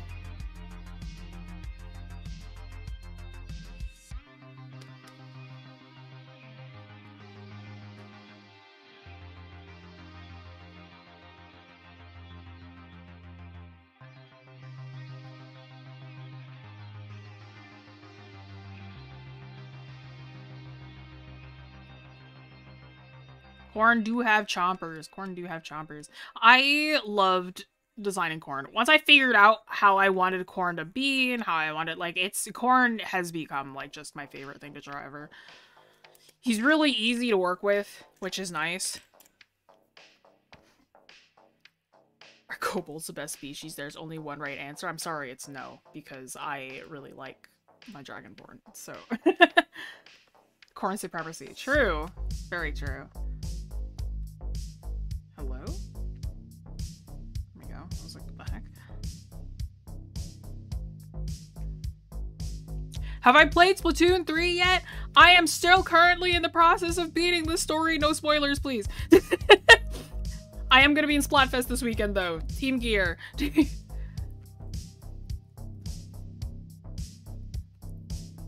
I'm repping Team Gear in Splatfest this weekend, so... Anyone else team gear in here? Let's go. Yeah, DM's a real person.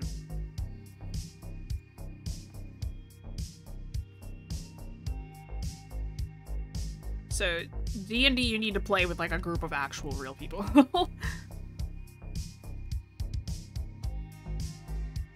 How many different races are there in D&D? That's a good question. I have no clue. They just came out with a bunch of new ones. Some of the new ones include, like... Well, I mean, they're still in playtesting, I think, but there's, like, plasmoids that are new. Thrycreens are new, the bug people. Yeah, there's new ones. There's GIF that are new. They're hippo people. There are so many, though. If you look up just D&D race list, there's a lot.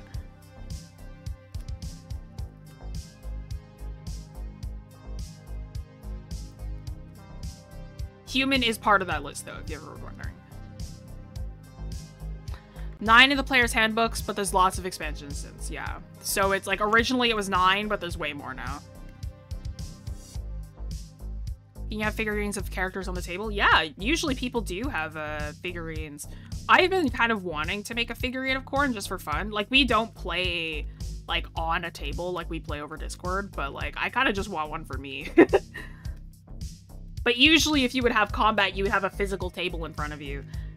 And you would, like... have like the monster there, and you'd be able to move your characters around on the scene and stuff like that.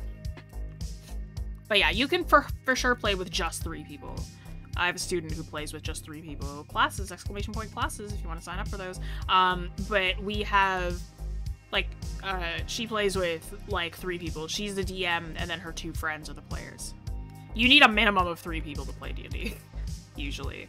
I guess technically you need a minimum of 2, but minimum of 3 is usually the nicest one.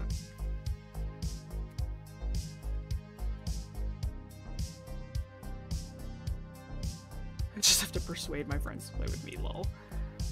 Valid. Certain age requirement? Nope.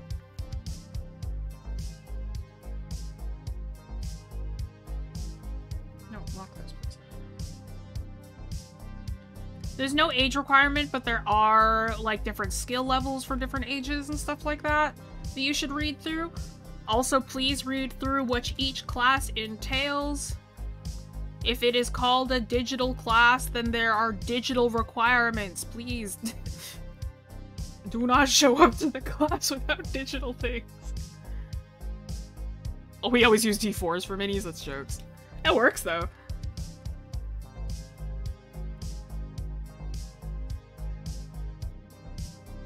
Scribble's friendly. Scribbles is friendly. He's just a little troublemaker, that's all. He tried to prank Lunan at one point. That was really funny. I bore witness to that. It was great. Scribbles wanted Corn to help him. Corn's a good boy, and he refused.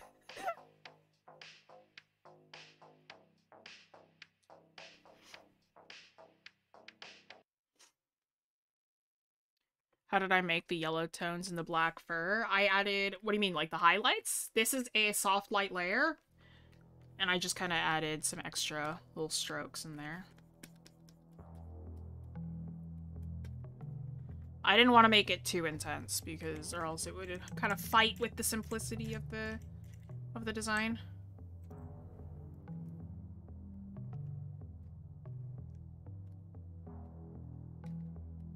Whoops.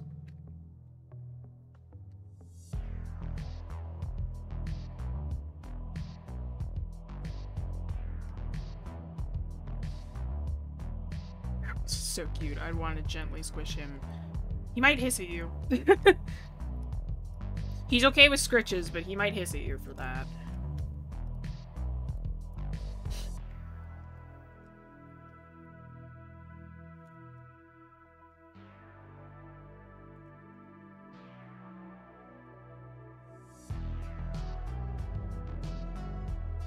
Any tips on drawing bug wings? Actually don't. I kind of just do them off the top of my head. Would Corn hiss at me if I were to hug him? No. He'd be very confused, but he'd probably hug you back on instinct. Corn is open to hugs.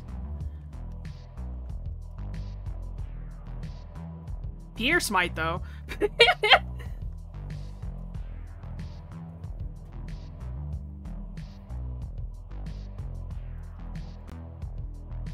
Like, Pierce might hiss at you if you hugged Corn. Taking a while to understand names. So you're all good. Scribbles isn't my character. I guess I should preface that. Scribbles is not my character. He's a friend of mine's character. Should have made these shadows a bit warmer, I think.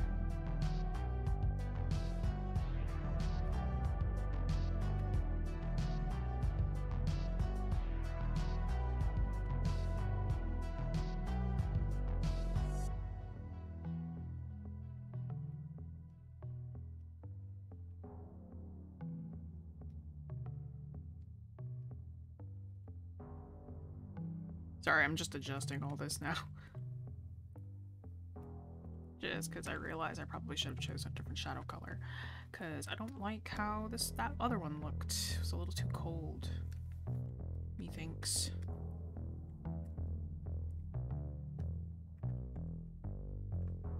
Is Pierce like Corn's guardian? Yeah, parent guardian. Yeah. Pierce is very much like, if you want the actual canon reason, like, Pierce found Corn in the woods, and now he just kind of, like, unofficially adopted Corn. That's basically how it happened. That's quite literally what happened in campaign. It's like he found Corn in the woods, and now he's his unofficial dad. So...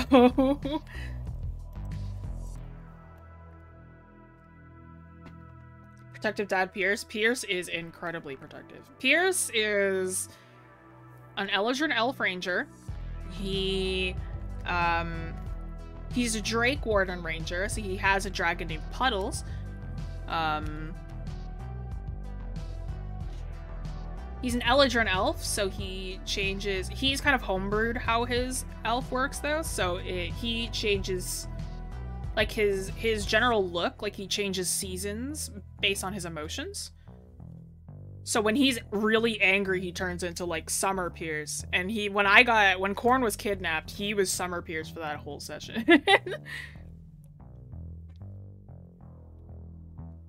Any ideas to make characters interesting? That's up to you. What is going on outside? There's so many sounds. Can you hear that dinging? I bet he had a fit when Corn got kidnapped. Dude, okay, so we're staying at an inn, so I wasn't able to make it to the first hour of that session. I rewatched it afterward. Pierce quite literally flipped the entire, like, tavern room upside down. Like, he ripped my mattress in, like, half. He tore chunks out of the mattress I was sleeping on. Corn is a dragonborn.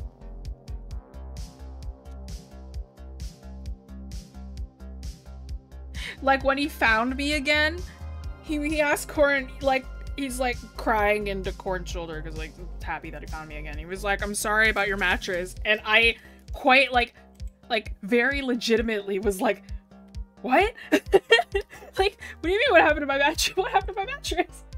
Like, what did you do? Because I wasn't there for the first part of the session. Pierce panic. Yeah, no. I love Pierce. Pierce is such a good character. Like, Pierce is also just really fun to draw. Like, of all of it, like, currently, like, I just, over and over, I draw Pierce and Corn a lot. I love drawing Pierce. Hang on, I have doodles of Pierce. Oh, of course I have doodles of Pierce. I draw nothing but Pierce and Corn. There's, like... Where's a good one?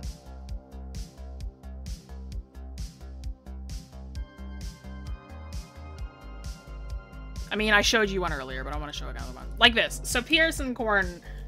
Pierce is so fun to draw. I think I just like drawing hair like this. But... yeah. Eldritch Elf Ranger. He's great. I love Pierce. It's okay. We're all okay now. We're all okay now. Pierce is very pretty. Yeah.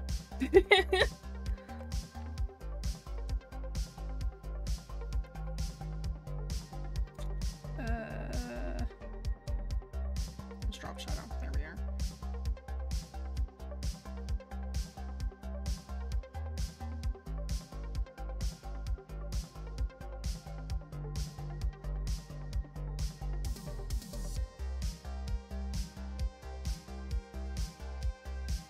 Don't mind me, as I just try and make this a little bit funkier.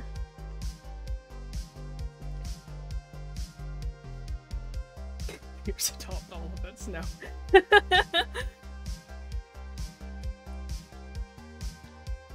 Little dude in his lap looks like from Smiling Friends. Corn? I tried to make Corn look very much like a Cartoon Network character. Alright though, y'all. That is 6:01. Thank you so much for joining. Thank you for popping in. If you don't know too much about the studio, we're not just an art channel, we're also an art studio. So if you'd like to check out the classes that we offer, be sure to check them out on wingcanvas.com. Check out the classes that we offer, check out different things that we are teaching. Currently we are in the fall term. If you'd like to sign up for classes, those are available at wingcanvas.com. This file that you see in front of you, the scripts and the lesson, both of those will be available on our Discord. If you'd like to join the Discord, that is, again, !Discord or !Socials. You'll be able to join the Discord and submit an art submission. Come talk to us. Come talk to the rest of the Wing Canvas family. We'll all be there. But that's, again, on our Discord.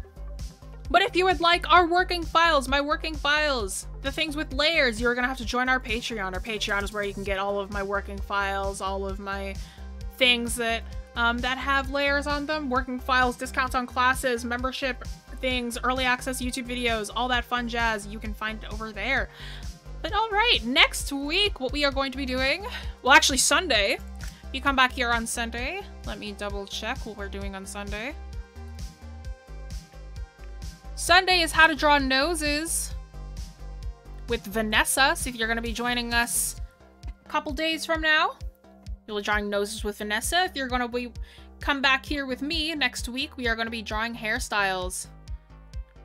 So next week, Friday, same place, same time, 4 p.m. EST, we will be drawing hairstyles together. But if you want to join up on Sunday as well, we will be drawing noses. But all right, y'all. Thank you so much for joining the stream. Thank you for listening to me ramble about characters for half of this. All right. I'll see y'all next week. Au revoir. Bye-bye.